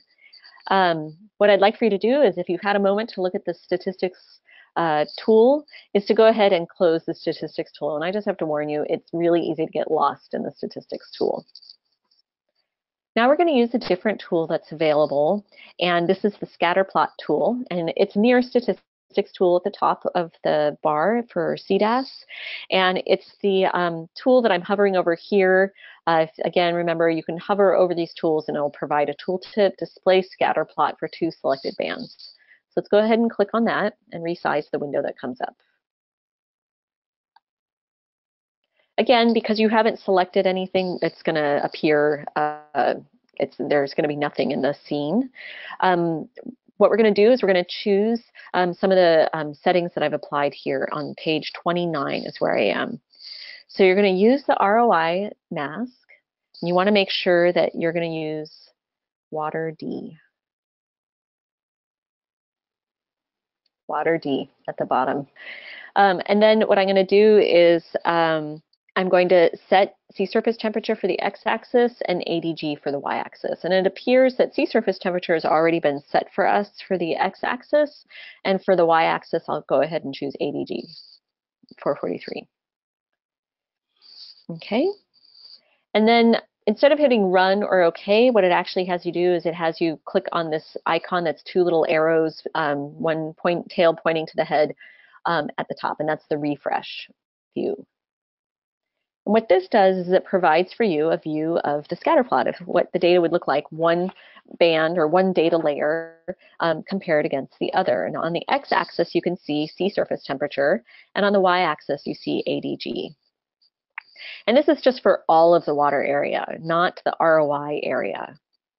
So as temperature increases, the ADG also increases. Sorry. As temperature decreases, the ADG increases. And this makes sense because as we are looking at the cool river water coming in, we have higher CDOM concentrations in the cool water versus in the warmer waters that are the offshore waters. And this plot shows the relationship of temperature to light absorption by CDOM, and that relationship is because of this incoming river water. This is not just a standard relationship that if you had CDOM offshore for some reason that's unrelated to a river input, there's no like inherent reason why CDOM would have, or low temperature water would have high CDOM if it's in an offshore water. We just know that this is a river system and that water has low temperature. You can play around with this a little bit more. Say you want to change the ROI mask to that ROI1, but we're not going to do that now. But I recommend playing around with this scatter plot tool just to become familiar with it.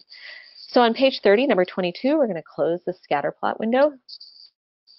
And we are moving along to page 31.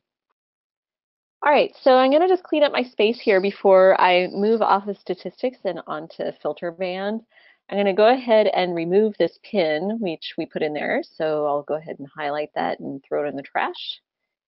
Yes. Close that. And I'm going to close this data layer, the sea surface temperature data layer. I hope you guys have a chance to explore that statistics tool a little bit more and these different features up here along the menu bar.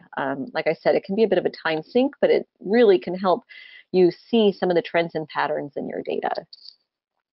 Okay, so we're going to move on to filter band. For filter band, we're really just going to talk about it a little bit, and I'll show you how to use the tool, but we're not going to spend a great deal of time exploring all of the different features of it.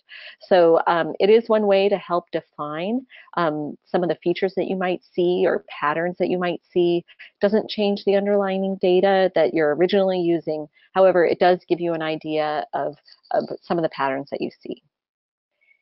This tool can be used to enhance features in an image. And SeaDAS has a number of filter options, and also you can provide your own options, user supplied.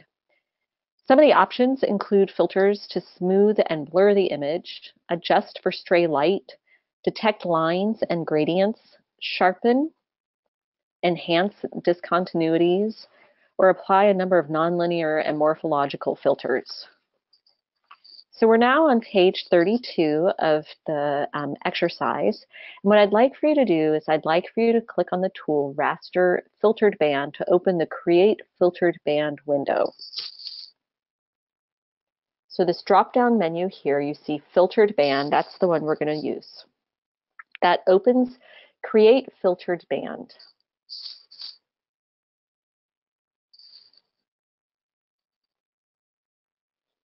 Okay, let's see.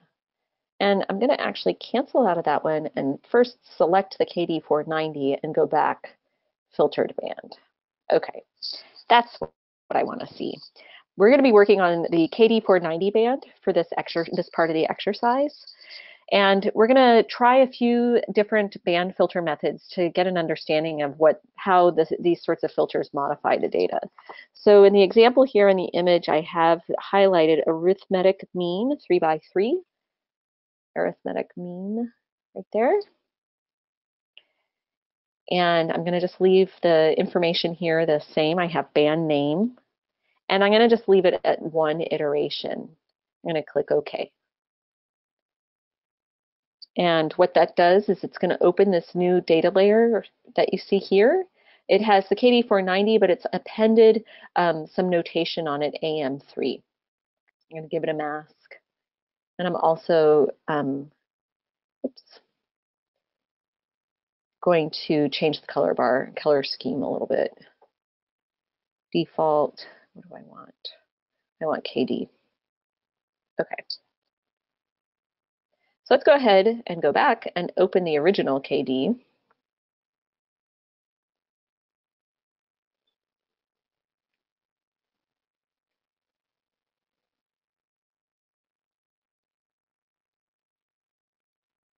And I'm going to reorder this just a bit, if I can. Oop, I guess not. And I'm going to click. Here's the original KD, and here's the one with the arithmetic mean of 3x3 pixel, think of it that way. And you can see from the original data, I'm focusing my eye out here where you see some eddies and some filaments, and here's a filament here, and some patterns in the water. And if you keep your eye focused on that area, you can see how it's blurred. And that is the effect of the filter. I encourage you to give it a try with some of these other filters. If you're curious, hey, which one do I want to use? If you look at the image at the bottom of page 32, I created this image, I gave you the name of what filter I was using. So you can see the arithmetic mean 3x3. Another one that I'm going to give a try to is the high pass 3x3. So let's give that one a go. So raster filtered. Okay. And I'm going to do the high pass 3x3. So let's high pass 3x3. I guess I'm going to do number 1 here. And you can see when I highlight the name, it actually shows you what the appended name is going to be down here for the band name. And I'm going to go ahead and click OK. Looking at the file manager, you can see these new data layers are being added down here. If I want to save those with my file, remember I'm going to have to save the file. I'm going to go ahead and apply a landmask. And my color bar, I'm going to give it KD again, so that matches the others. And if you just click through, here's the original, here's the one we just did, this high pass filter. And now you can see it sharpens some of those features. So just for completion, I'm going to do this last one that I include on the images here, and it's the 2.5 pixel radius filter. Let's see, did I already pass it? Ah, here it is. And it's the mean. So mean 2.5 pixel radius, and I'll go ahead and click OK. And again, it's going to create this new one, and we're going to go ahead and give it the color, same color scheme, and apply the mask. And wow, is that blurry or what? So now you've got your high pass filter here, the original there, and then this arithmetic mean. These aren't too far off from each other. But it gives you an idea of being able to heighten or dampen the effects of some of the patterns that you see in the data. Again, your original KD490 data do not change, but these new data layers that have been created have been changed. So just be aware of that when you're working with your data. Okay, so we're going to move along to page 33. What I'd like for you to do now is to declutter the space a little bit. I'm going to close these data layers that we've just been looking at from the filter.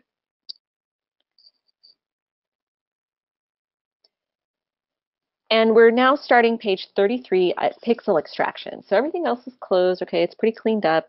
I'm going to go ahead and double click on the chlorophyll A data layer. There you see it there. And this time we're going to use the pin tool. We're just going to drop it into the scene. I'm not going to be particularly careful about where I put it like I did the last time. So I'm just going to choose this pin tool. And I'm going to just drop it in the scene. And it looks like here I've tried to drop it a little bit closer. Notice my color range across the range here is not as you see in the image. And that's partly because I just haven't done anything to the color band. So I'm going to put the pin there. I'm going to go ahead and go back over to the color manager. I'm going to set band data. Set from band data, and it should at least a little bit more closely resemble the image that you see there. Okay, so I've dropped my pin. My scene at the bottom of page 33 looks about like what I'm showing you guys here. And now what I'd like to do is I'd like to launch the pixel extraction tool. And what I'm going to do is I'm going to go across the top of SeaDAS to Tools at the top. I'm going to click on it, and I'm going to choose Pixel Extraction. This opens this new window that you see here. It's the pixel extraction window. And on the Input-Output tab, I'm going to update the entries for the output directory. So I have, here's my source. And for my output directory, I want to make sure I'm putting it in the correct location. And I think I'm going to actually click on that because I want to put it a little bit deeper. In the file that you guys have here, it just says SeaDAS Advanced Skills. I've made a choice to add this additional folder layer. Okay. I'm going on to page 35. The Parameters tab within this pixel extraction window, I'm going to go ahead and click on that.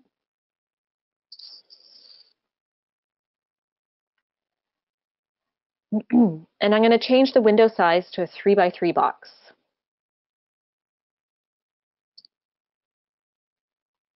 So see here where it says window size, right now it says 1x1.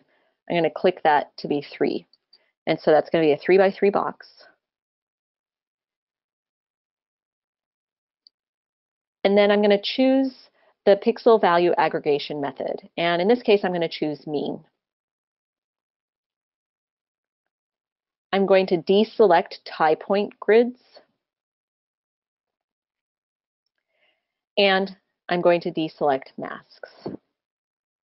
So what I'm going to do is, yeah, your pin location isn't going to exactly match what's in the image here, but I just want to verify that my image matches what I have on my screen here. So move that out of the way, and I'm satisfied. And I'll go ahead and also check export output coordinates to Google Earth KMZ. Okay, when I'm satisfied with what I have here, I'm going to go ahead and click Extract. And this gives me a notice. Pixel extraction tool is run successfully and written the result to my folder. And if I wanted to look at where that is, I can see that yes, in fact, I have these new files, pixx, which is what the file naming was on that input-output. For ease of use, you may want to actually give it a file prefix that's meaningful. I was just using the default in that case. So I'm now on page 36. I'm going to go ahead and close this. The extraction effort that you just went through produced an output text file, which you may want to open using some spreadsheet software. And the example only shows pixel extraction using the pin. I'm not using other methods for this. So what I'm going to do is you see here that I have this text file. So what I'd like to do is I'd like to open up the pixel information that I just captured with pixel extraction using my spreadsheet software. So the file that I'm interested in looking at is this pixx co-located measurements. And I'm going to just go ahead and right click and open with my spreadsheet software. And you can see here it's a little bit messy because of the way that it displays the data. So I'm not going to belabor it here, but what I'd like to point out is you may want to rearrange some of the data a little bit so that you can display it in a way that's a little bit more meaningful. And you can see that on page 36 on the right-hand side image, I show where I've just reoriented, I've transposed the data, copied and pasted it to give you the information of the product ID, the coordinate, where the pin was located, what the latitude, longitude were, and then it gives you information for what the values were at that pixel. And so here it provides information about all of the data. So all of the data layers that were included in this file. I see the mean, the sigma, the number of pixels that were used to calculate it. And 9 makes sense because I was looking at a 3x3 box. So 3 times 3 gives me a box of 9 pixels. And so I can see these mean values for these different data layers in the file. And while I'm not going to transpose the data here, you can see that this information is repeated here, that I'm just looking at the same information, the remote sensing reflectance, and then it's going to continue on and it's going to go through different data layers that are present in this file, including the chlorophyll. Okay, so I recommend going through and doing the transpose on this spreadsheet file because you might be interested in looking at that data later, and then just close the file, save it and close it when you're done. So that's how you do a pixel extraction. It's pretty straightforward. It's a very useful tool to have.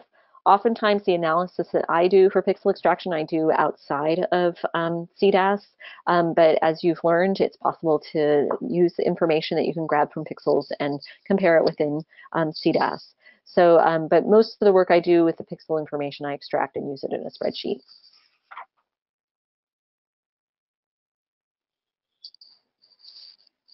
Okay, so I'm going to go back to SeaDAS, and I'm going to close this data layer here. And I've made some changes to this file because I did that filtering, and I'm going to go ahead and just save it and just overwrite the file name. Save that. Okay, yes, I know it already exists, and I'm planning to overwrite it. Great. And now that I'm done with this file, I'm going to go ahead and close it. So the data that we're going to use to show the example of combining or mosaicing two images comes from a different part of the world. And it comes from the Salish Sea region, which is in northwest Washington State and southwest British Columbia, Canada. And it's a region that's very important in terms of salmon fisheries. There are many tribal organizations that live there, and the Salish people are very proud people of their environment because it's well monitored, it's well taken care of, and it serves the people and they serve the land and the sea. And so the two images that we're going to be working on together to combine horizontally or geometrically, we're going to combine them, are from this region of the world. And so we've provided data for you on our website, and it's in my folder here, I've called it Salish Sea. And you should have two files, two images composed of 4 files. You have one image of .dim and .data for a particular timestamp in 2018, and then you have another image of the same day but a slightly different timestamp because it was the image that was collected just before this first image. So we have the image 13 000 was collected just before 13500. And so what we want to do is we want to take these two images and combine them or mosaic them. So what you need to do is you need to go ahead and go to your folder that contains the Salish Sea data and open the .dim files. So we're going to go back to SeaDAS and we're going to open these files. So we're going to navigate to a new location, Salish Sea, as I already pointed out. And these files are sea surface temperature that we're going to be combining, but you could do this with the other data, of course. So we've collected these, and if you click on rasters, oh, we do actually, these are combined. What we want to do is we want to open the sea surface temperature data for one of the files, and then click on rasters and open the sea surface temperature data for the other file. I'm going to go ahead and I'm going to apply land masks to these, just so that you can really get a feel for the data. I'm going to change my color of my land mask to black. And remember, these are different files. So we're going to apply the land mask to this one as well.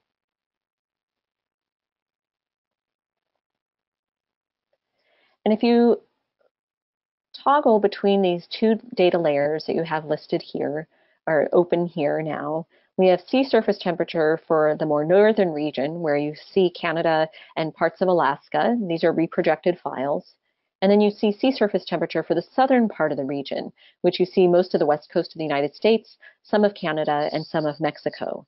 And so what we want to do is we want to combine these along that northern edge of this image that you see displayed here, or the southern edge of this image, in a meaningful way and respecting what may need to be done mathematically to the pixels to combine the two of them.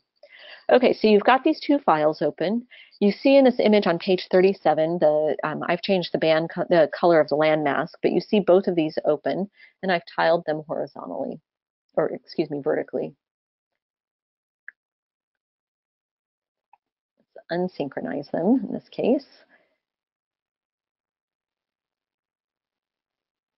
Okay, so you can see them both here.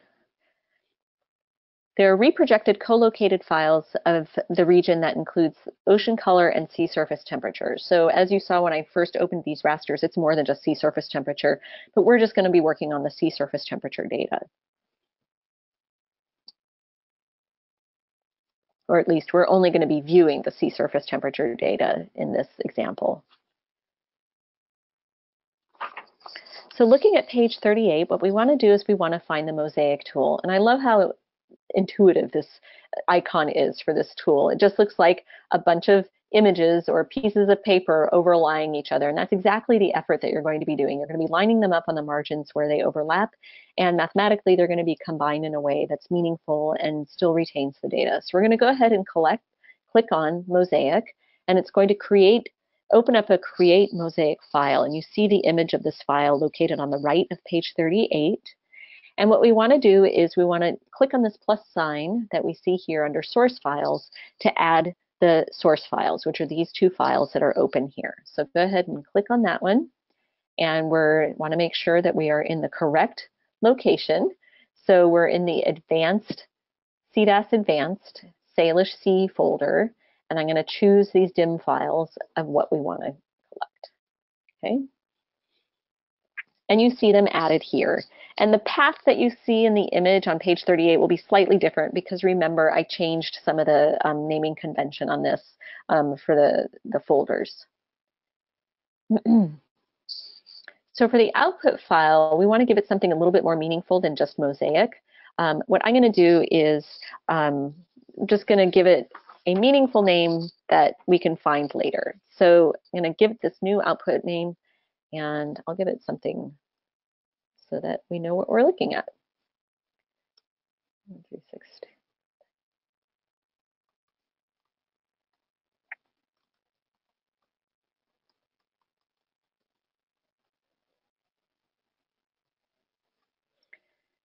Okay, and we want to put it in the correct output directory. Don't be fooled, put it in the correct place. And we're going to have it open in SeaDAS when we're done. So moving on to page 39, we're going to click on the map projections definition.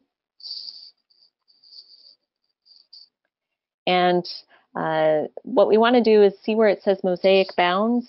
We want to edit the mosaic bounds to subset the mosaic image to the region of interest. So we're going to actually move it over here to where this image actually is located. And I'm going to use the image that's on the far right of page 39 to actually type in to more clearly what the bounds are. So you can see here as I follow it, as I do it, just go ahead and follow along with me. I'm going to do -127 and -120, 52, and 47. And you can see as I'm making these edits, this little red box in the map is getting smaller and focusing in on that region. So as you see, I have manually changed the dimensions here, the boundaries, the west, east, north, and south. And a key point that I just want to point out here is you also need to change the pixel size. And so we're working with MODIS data in this example. And so just as your image on page 39 on the far right shows, we're going to change this to 0.02.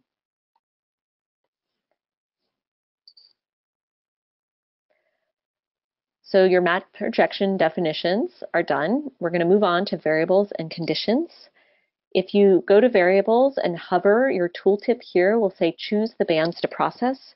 We want to go ahead and click on that. And this will open the band chooser window. Here we want to select bands of interest. And if we wanted to, we could just select all.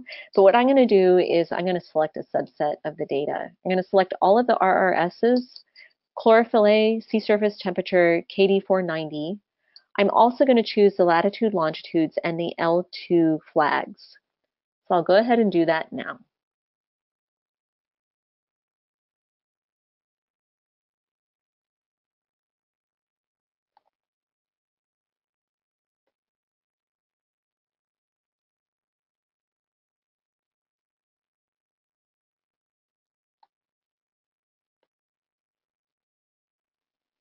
And I'll scroll back up and I'll just verify that I've got everything that I wanted to select, both latitude and longitude, D and R, L2 flags, and then these data products. So I'll go ahead and click OK. So I'll go back and look at this variables and conditions window. I'm still on, I'm now on page 40. I'm still looking at the variables and conditions. And now what I'd like to do is I'd like to click on the plus sign in variables and conditions. It's added this new variable. Here it's just called variable 19. I want to rename this and I'm going to rename it land. And if I click here, so that's under name, under expression, you'll see to the far right these ellipses. I'm going to go ahead and click on that. And I want to define what land is going to be, which band. And so I'm going to go ahead and it's not actually going to be one of the bands in the list here under rasters. It's going to be one of the flags. So I'll click on show single flags and I'll unclick under masks and bands. And the flag that this is going to be L2 flags are land. You can see it here in the expression editor. So I'm going to go ahead and do is I'm satisfied with that. I'm going to click OK. I'm satisfied with this listing here. I'm not going to change anything more. I'm happy with my map projection. It's in the location and of the pixel size I want, and it's the output name and also location of interest. And then I'm going to click Run.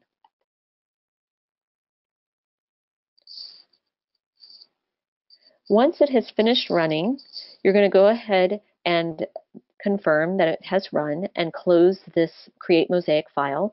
And you'll notice over here in the file manager that it has dropped a new file there and it has this appended name Mosaic on it. We're going to click on this rasters caret here, or the little triangle, and open up the chlorophyll layer. You can see here that the chlorophyll layer is there, but it may be kind of hard to identify exactly where we're talking about. So we need to add a land mask. But in this case, we actually need to create the land mask. Click on the mask manager and you'll notice here that it's empty. The expression editor for the mask manager, it's important, the mask manager editor, what we're going to do is we're going to manually add back in this mask. Remember, in the last steps, you actually created a variable called land. And so if we click on show bands, we'll see land here, click on it, and it's added to the expression editor. Go ahead and click OK. And you can see that it has added the the mask is added here. And you can see that this is the northwest part of Washington State and the southwest part of British Columbia. And this is the Salish Sea region. And so if we were to zoom in into this region, if you're familiar with Seattle, the Seattle area is down in this region here. The pixel size is pretty coarse, but it's MODIS, so that's expected. But now we have this land mask that's been added back into it. So we're going to go to Layer Manager. And we can see again, click it on and click it off, this new mask. The Mask Manager, we need to remember to rename it. So we'll rename it Land, so it's meaningful to us. And over in the Layer Manager, it should be listed here as Land. So we're going to go back to the File Manager. And notice it's our stack of pancakes with the red sauce, so that means it needs to be saved. And what we want to do is we want to right-click on this new mosaic and click Save As. And we're just going to save it as the same name and overwrite it. Yes, we want to overwrite it. We want to preserve that land mask that we just added. All right, so we're going to close the files that we were working with before. Close. Yes, we're going to go ahead and close it without those changes. Those are the two that we worked with, the original two, yes. And then we have this new file that we just created. So now you know how to create a mosaic. So congratulations. This marks the end of Exercise 3, Advanced Skills in SeaDAS. And thank you again for sticking with us, and it's been great. Thank you.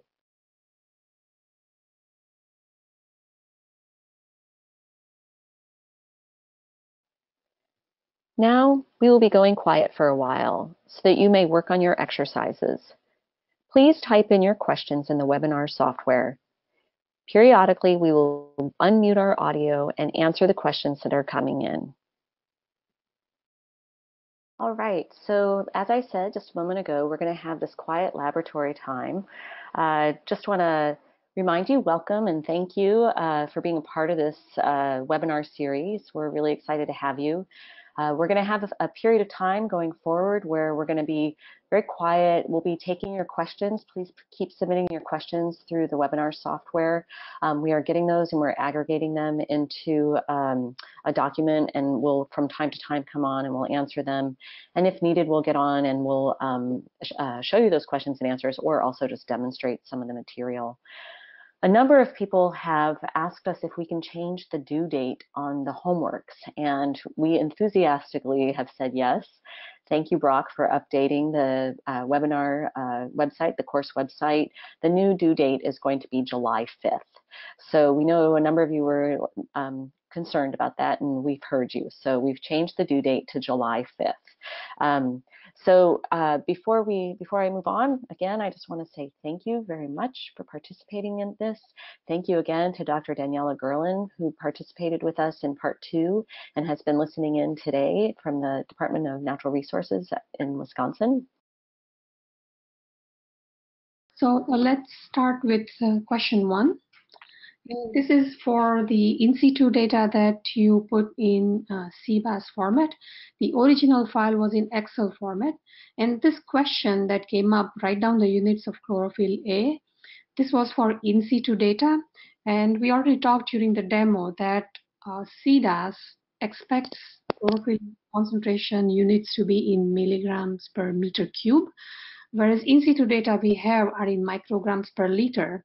And so this is just to point your attention or draw your attention to the fact that they are the same units. When you convert microgram per liter, they are equivalent to milligram per meter cube. And this is just for you to note that actually they are same units but expressed differently. And so that's why this question was there. That is for question 1.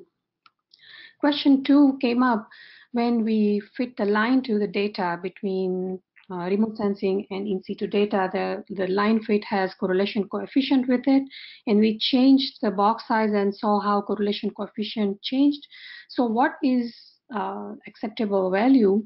And that's a good question, and that actually depends on the size of your sample, not only size of the samples, but how independent they are, how autocorrelated they are.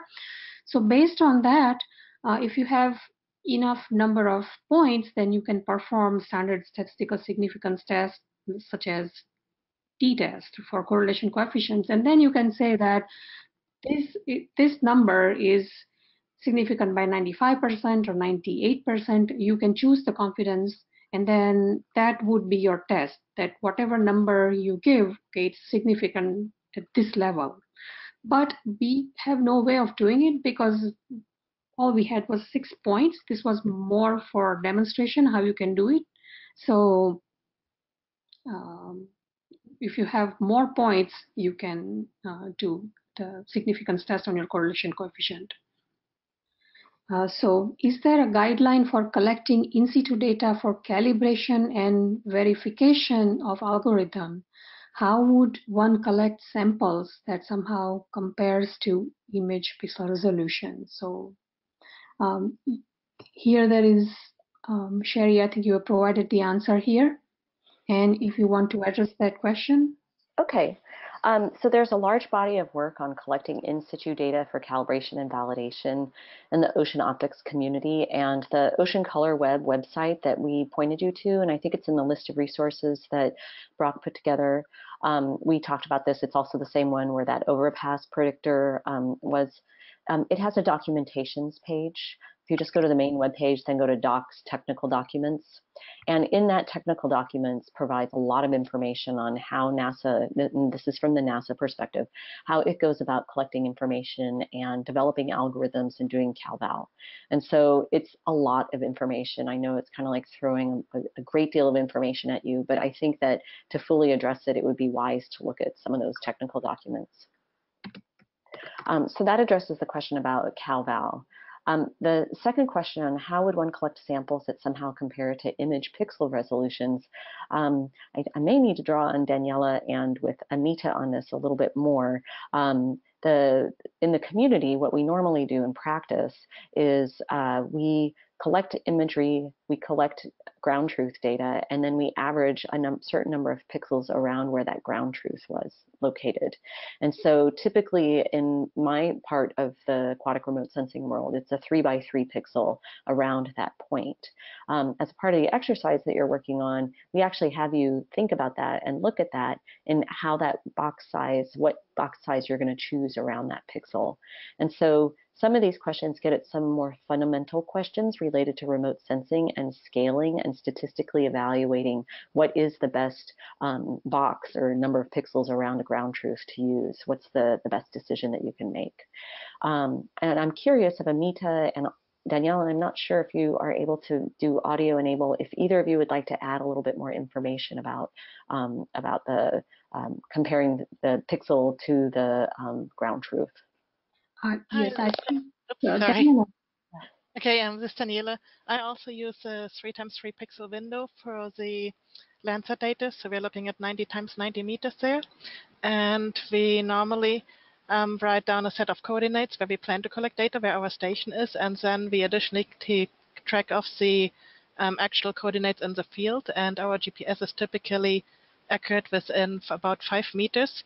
And while we collect data, we actually drift a little. So we're pretty much in the center of this area, but we might drift a little all over the place. So 3x3 pixel will give us a signal that is about comparable to our field measurements. And additionally, I think Dr. Wesley Moses, I think he works with the Naval Research Lab. He has done a lot of research with, in terms of in pixel spatial variability. So this might be an issue if you look at larger pixel sizes like 300 times 300 meters or 1,000 times 1,000 meters. So you will have to find a strategy to actually match your field measurements across the pixel. So for Sentinel-2 and Landsat, it's quite easy. Do you happen to know when he published that paper? Because I'll try to find the link and put it into the I can't remember. He presented something at the last Ocean Sciences meeting in Oregon and Portland the last time. Okay. Okay, I'll do a search for it and see if I can add the citation to this. Thank you. Okay, I think that would be really useful. Also, Daniela, you mentioned that you can combine images and field data for different dates to increase the number of points for correlation. Can you explain that a little bit? So if you atmospherically correct your images, then they should be all comparable to each other. So you could have images from maybe 5 to 6 days together with field data collected on the same 5 and 6 days, which was collected closely to the image acquisition time. And then you could combine all these data sets and develop a single regression to develop your model. Yes, so across different times. Yes, and okay. that's if the atmospheric correction works. Yes, great. And then Amita, do you want to save some of these questions for later, or do you want to continue on for one or two more? Let's see. I just wanted to go to the last, it's not a question, but I saw this in one of the attendees' comments that OCSSW, when they try to load this mtl.txt file, got this warning that file is not valid, input mission, and mission is null. This, if you check the form, this has come up again and again, and then one thing that we found was that either you have to reinstall your OCSSW for that particular sensor that you are trying to use the OCSSW, or sometimes you may just have to reinstall SeaDAS. That was suggested, and that worked for me. This happened for me too, and I had to reinstall SeaDAS, and then everything started working again. So something gets overwritten, or some Java issue comes up, and this happens. So this, not sure what the reason is, but if you reinstall SeaDAS, and it doesn't take long, then you will get rid of this warning, and you'll be able to process the data. Okay. It could be a version issue, as Daniela says. Okay. Yes, I would want to, this is Neela, I would want to add, just to make sure to install the latest version of SeaDAS. Yes. Okay. And the previous versions can't read in the Landsat 8 collection 1 data. Okay, I'm trying to capture this. This will put it, okay, great. And then how do you guys feel about going into the quiet laboratory time now and having our participants work on that? And in a few minutes, maybe 10 minutes or so, we'll get back online and just check in with folks. How does that sound? So if you have any questions, you can type in the chat box. We are here, we are monitoring, and we will be able to help with if you're working with the exercises, and if you need any help or if you have any questions, just type them in the chat box and we'll address them. But next hour and a half or so, you can just work on the exercises and get experience. And if you have any difficulties, we can help during that time. All right, thank you. I'm going to go ahead and go into mute, and we look forward to seeing your questions come in. And again, thank you, Dr. Gerland, for getting on and helping us.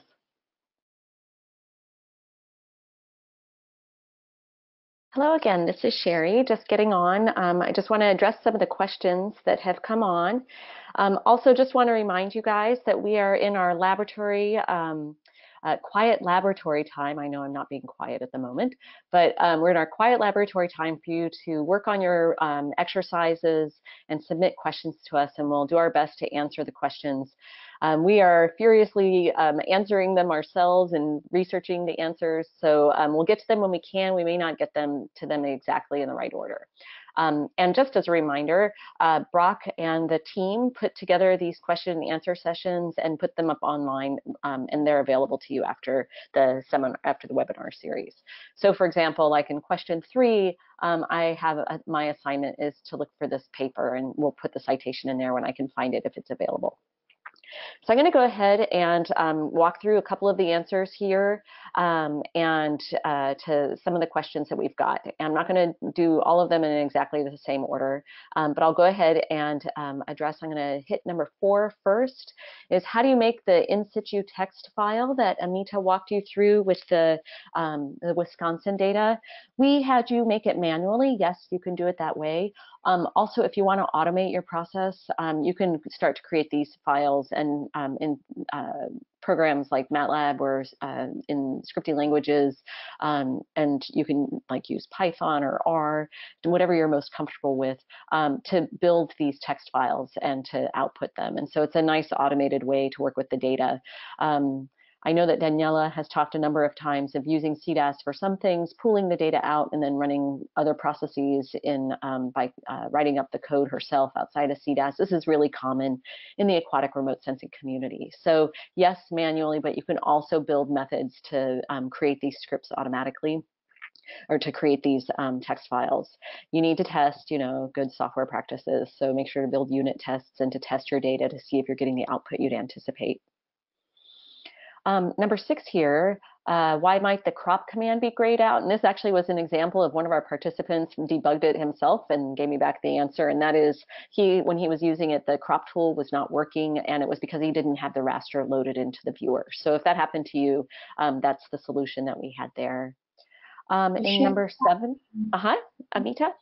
If I can just add something to answer 6, Sure. this is true for loading in situ data as well. If you want to have in situ file from like CBAS format you have to have your image raster loaded first. Only then it would put the in situ data on top of the image. Oh, okay. Oh, great. You will not be able to see the in situ data. Okay, thank you. One of our participants asked why we might want to use this beam DIMAP format instead of TIFF or an IMG. We were doing this format for the purposes of this webinar series because we knew we were going to be working with everything in SeaDAS. But if you wanted to make your image more portable, you might want to consider outputting it to something like TIFF so you could use it in QGIS or ArcGIS. Okay, so I'm going to move on to question 8. Are there any other open source software packages available that are similar to SeaDAS? And the one that comes to mind for me, and although I have it installed, I don't actually use it myself, and that's Snap. And I've provided the website here. When you are able to access the question and answer page, you'll be able to use this link from there. But if you just did a search on ESA for European Space Agency SNAP, this will be your top link. And it's used for the Sentinel series of sensors. It's built by the same consulting firm that did the most recent update of SeaDAS in about 2013 or so. And so its user interface is very similar. Dr. Gerlin has used it, and she provided some helpful input here. And what it is that there are some video tutorials for the installation of ESA Snap. And while those tutorials may be a little bit outdated, they're still quite useful. So if you're interested in working, especially if you're interested in working with the Sentinel data, and now that you're familiar with how SeaDAS looks and feels, it's going to be a very similar type of environment with Snap. There are other open source software packages that are out there. In fact, ARSET has done some training on using QGIS, and I've provided the link there as well. This one's great because it has all of that functionality that you've come to learn to appreciate with not for proprietary software like ArcGIS, but it's in an open source format of QGIS. QGIS doesn't have nearly the amount of functionality that you might have for SeaDAS for remote sensing, especially aquatic remote sensing, but it still can handle images and can still get pretty far, and it's open source. I've used it a little bit, but I'm not an expert at it. I don't have the list of ARSET trainings here that have used QGIS. Maybe that would be a Sherry task, is to find some links of ARSET trainings. For QGIS, you mean specifically for watch quality, or? No, just generally so that people could get used to using it. Go back and check. Let me find the link and I'll post somewhere we did QGIS. That would be great. And I'll assign that to both of us. How's that sound? Oops. I can't spell today or type. Okay, so what was the other question I was going to address? 10. I'm going to slide down. We're still working on question 9. We really appreciate the question that came in about multiple days, but we're still working on the answer to that one for you. Some people have had some problems with SeaDAS issues and working or processing Landsat data. Amita, I'm going to go through the answers that I put here, but you're the one who's really been working a lot with Landsat data, so please add value to whatever it is that I have listed here. Some input that we got from Daniela was to make sure that you're always using the most up-to-date version of SeaDAS. The functionality of Landsat is a relatively new feature in the last couple of years, and they're constantly improving it, and it's really come a long way, and it's exciting what they've done with it. So make sure that you're using the most recent version of SeaDAS. If the problem that you're having is just a problem with OCSSW processors, but you know that you're on Linux or a Mac or Unix and that it should work, sometimes reinstalling the OCSSW processor from the menu bar and just using LOI and doing the clean install can help. I ran into that problem. Amita mentioned earlier today that if that doesn't work, sometimes uninstalling and reinstalling SeaDAS can help. And then for this problem that we're working on, just make sure that you're using the correct data for that, which was the Landsat 8, OLI, TIRS, C2, or excuse me, C1, collection 1, level 1 data downloaded from the Earth Explorer website. And I'll stop talking, Amita, if you want to add anything to that. So in SeaDAS, when the installation, and I'm trying to find the link where you go to, there's a information about requirement for installation. So I think the or the supporting softwares, just Java and Python, and they have to be in certain locations, certain version. I think so. A number of things can go wrong, and then SeaDAS won't work. So that's why SeaDAS form, although it is sometimes slow, it usually works. They do come back with answers. So you have to register, I think, and log in to post questions in the forum, but we highly recommend that you do that. And I'm going to post the link. Awesome, thank you. So this is just installation tutorial, and you probably already have seen it, but if you go to the site, it also has requirement, and our introductory webinar, or last year, what the water quality webinar we did, had a list of things that you should be checking for installing SeaDAS. So that you can see different for different systems. It talks about how to download and install and check what the requirements are. Okay, great. So this is what you're describing here, what's listed in the view, Amita, of creating the SeaDAS environment? Yeah. Okay. Yeah. Okay. So that should be what you guys are looking for when you're examining this. So if you already have SeaDAS installed, you're probably familiar with this, but we advise you to go back and to review that. Okay. If you're ready, I'm going to go ahead and move on to number 11. Nita, is that okay? I'm going to post a link for the QGIS analysis. Oh, okay. Oh, great. Yeah, that website, the Ocean Color Web website, has so much information. It's really useful in terms of the documentation, and they have access to the data.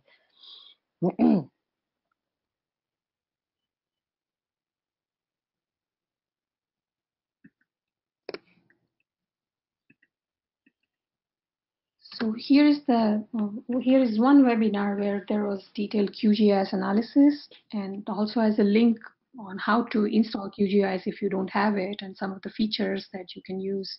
So I'm just posting this link in question 8. Okay. Okay, great.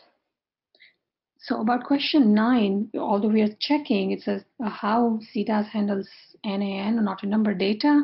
When you're averaging, I believe that it should ignore NaN, but I want to make sure, and obviously you said that it doesn't change the result or doesn't show right result. So we will be checking that, and we'll let you know. We'll post it online so that you can have the correct answer for that. Right. Great. On question 11, a question came in about in the view on the page 37 of the document that we had, why the lower image looks so skewed. These are both projected using the same map projection.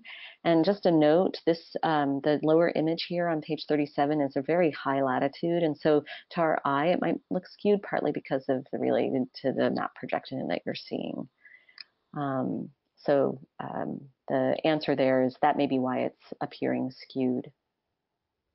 The question came in, number 13 here, do we have to send you the data that we processed during the course in order to get the certificate, or just complete the homework 1 and 3 provided in Google Forms? You do not need to send the data. Please don't send us the data. You'll notice that at the top of the question and answer, you have the email addresses for Amita and me. Feel free to ask us questions. We will try to answer them in a timely way, but please don't send us the data there. We just need you to fill out the answers to part 1 and 3 Google Forms. And just as a reminder, those are due, the new due date is July 5th. Also in answer to question 10, I just added a link to the forum that you can log in and post your questions in there.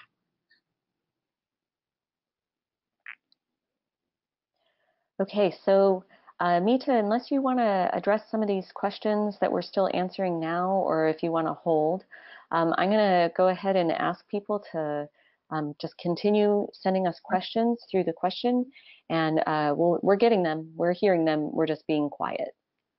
Yes, so I think, yeah, when we can come back and talk about the rest of the questions, so they have some chance to work on exercises.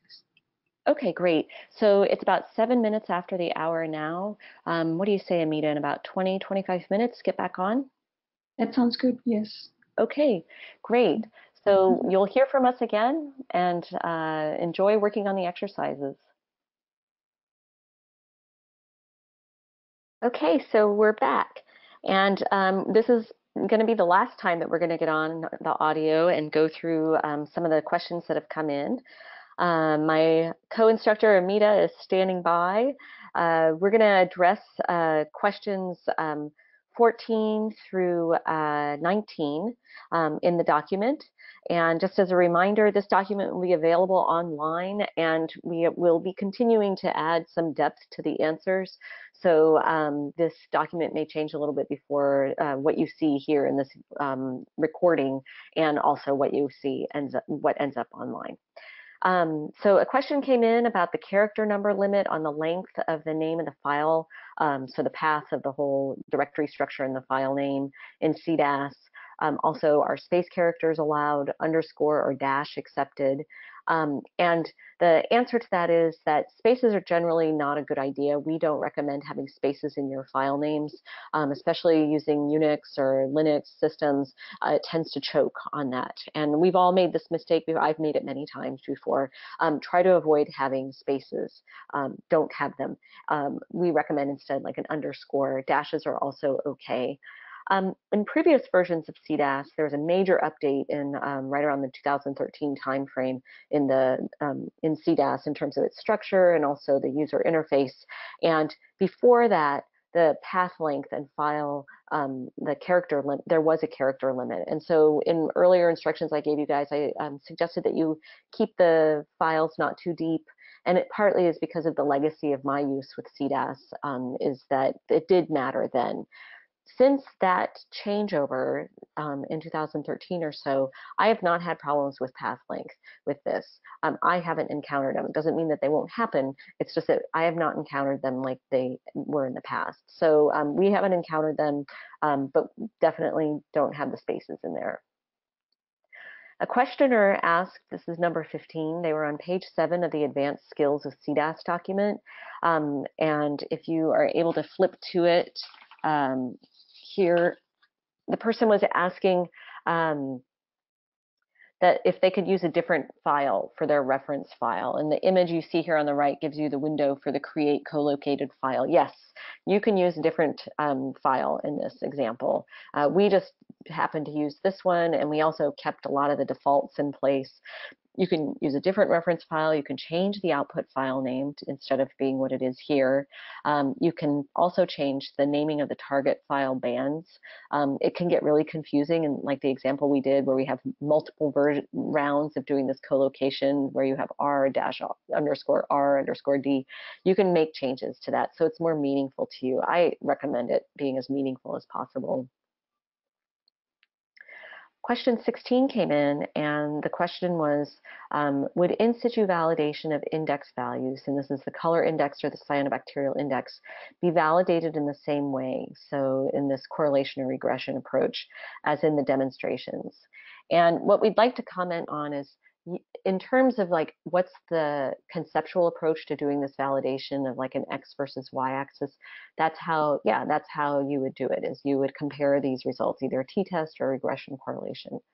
The problem with this, though, is if you're trying to do the cyanobacteria index on Landsat data, for example, it may not have the spectral resolution that you need to actually make that computation. So you might be able to capture that information using a MODIS sensor, for example, but you won't be able to calculate it using some of the other sensors that don't have the spectral resolution to capture that.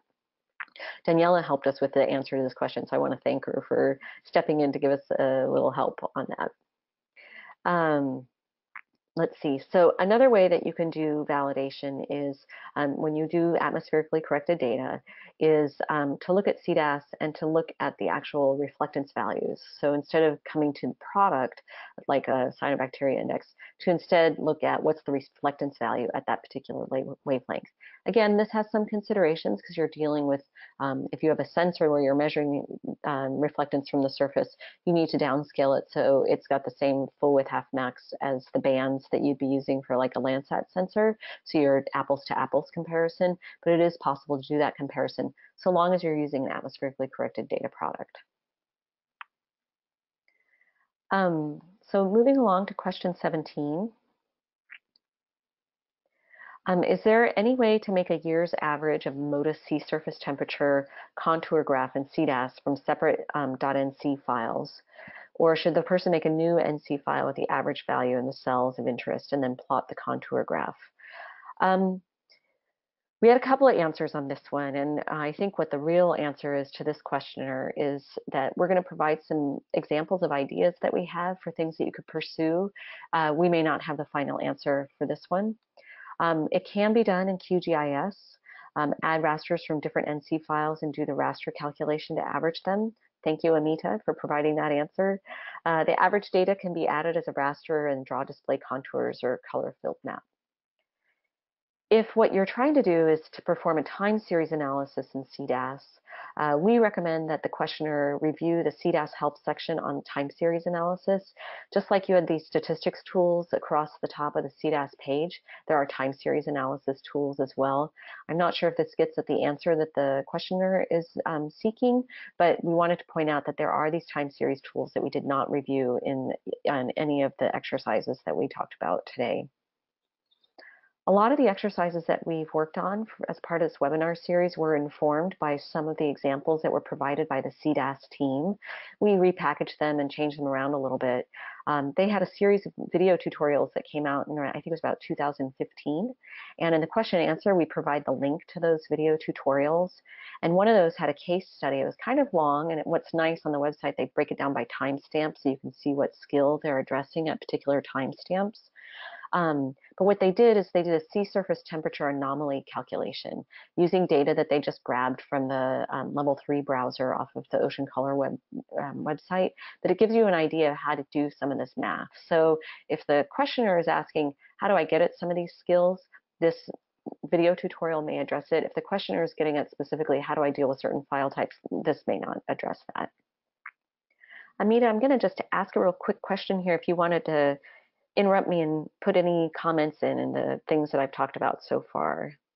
Well, I think your answer right on point, so I don't have anything to add at this point. Okay, great. And Daniela, I just got your point on question 19, so thank you.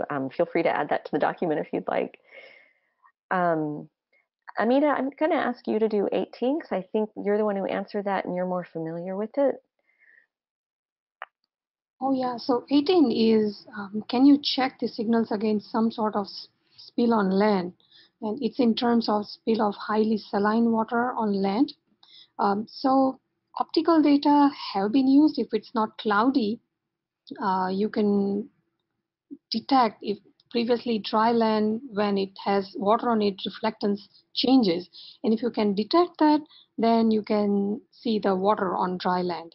And so this has been routinely done by using MODIS data. There's a link provided here. It talks about, it shows, I think band 2 and 7 are used for sure to detect flooding over dry land. So you can try using MODIS reflectance data and see if you can detect saline water on land. So, Okay. It's crucial that whatever spill you see on land changes reflectance of that surface, and then you can detect it. All right. So then we're now down to our last question, which is question 19. Thank you, Daniela, so much for helping us out here. There was a comment that came in. This is related to a previous comment about spaces. So the questioner asked that they were receiving this particular file warning, the mission equals null, not a valid input, mission equals null. And this might be related to the issue with the space in the path or file name. So check the file name in the path. If that does not work, you may want to reinstall OCSSW and then restart SeaDAS. And then if that does not work, you may want to consider reinstalling SeaDAS and just make sure you have the most recent version of SeaDAS. So I think that this addresses all of the questions that we're going to be able to answer in this series, in this session. We have received many comments from participants loud and clear, and we are going to be providing some input to the SeaDAS team about the functionality of their client configuration. So we will pass along those comments to them, and we thank you for your feedback. We also thank you for your participation in this webinar series. Please make sure to fill out that survey because it informs us of what our participants want to learn so that we can design appropriate webinar series in the future that meet the needs of the community. Amita, would you like to add anything? No, I think this is fine. So we will be reviewing some of the questions again, and if we can provide any additional information, especially question 9 here, where adding rasters with NANs, how is that dealt with in SeaDAS is something that we'll check. Also about signal to noise, I think that's what the question was about. That also we will have to check. So the questions that we have not answered here, we will check with SeaDAS team and make sure that they are answered here. Sherry and I, we both really want to thank Daniela Gerlin. She has been a great help in every way for this webinar. So thank you, Daniela. Great. And Amita, I just want to thank you for, again, being such a great webinar partner, co-instructor in this. I will miss working with you, but it has been a wonderful time building this webinar series together. I really appreciate it. And of course, our work would not be possible with all behind the scenes efforts of Brock, Elizabeth, and Selwyn, and many others who make our materials go from what we think is presentable to something that is the beautiful branded effort of the ARSET webinar series program. So with that, I'd like to thank everyone, and we look forward to seeing you again on another webinar series. Thank you, everyone.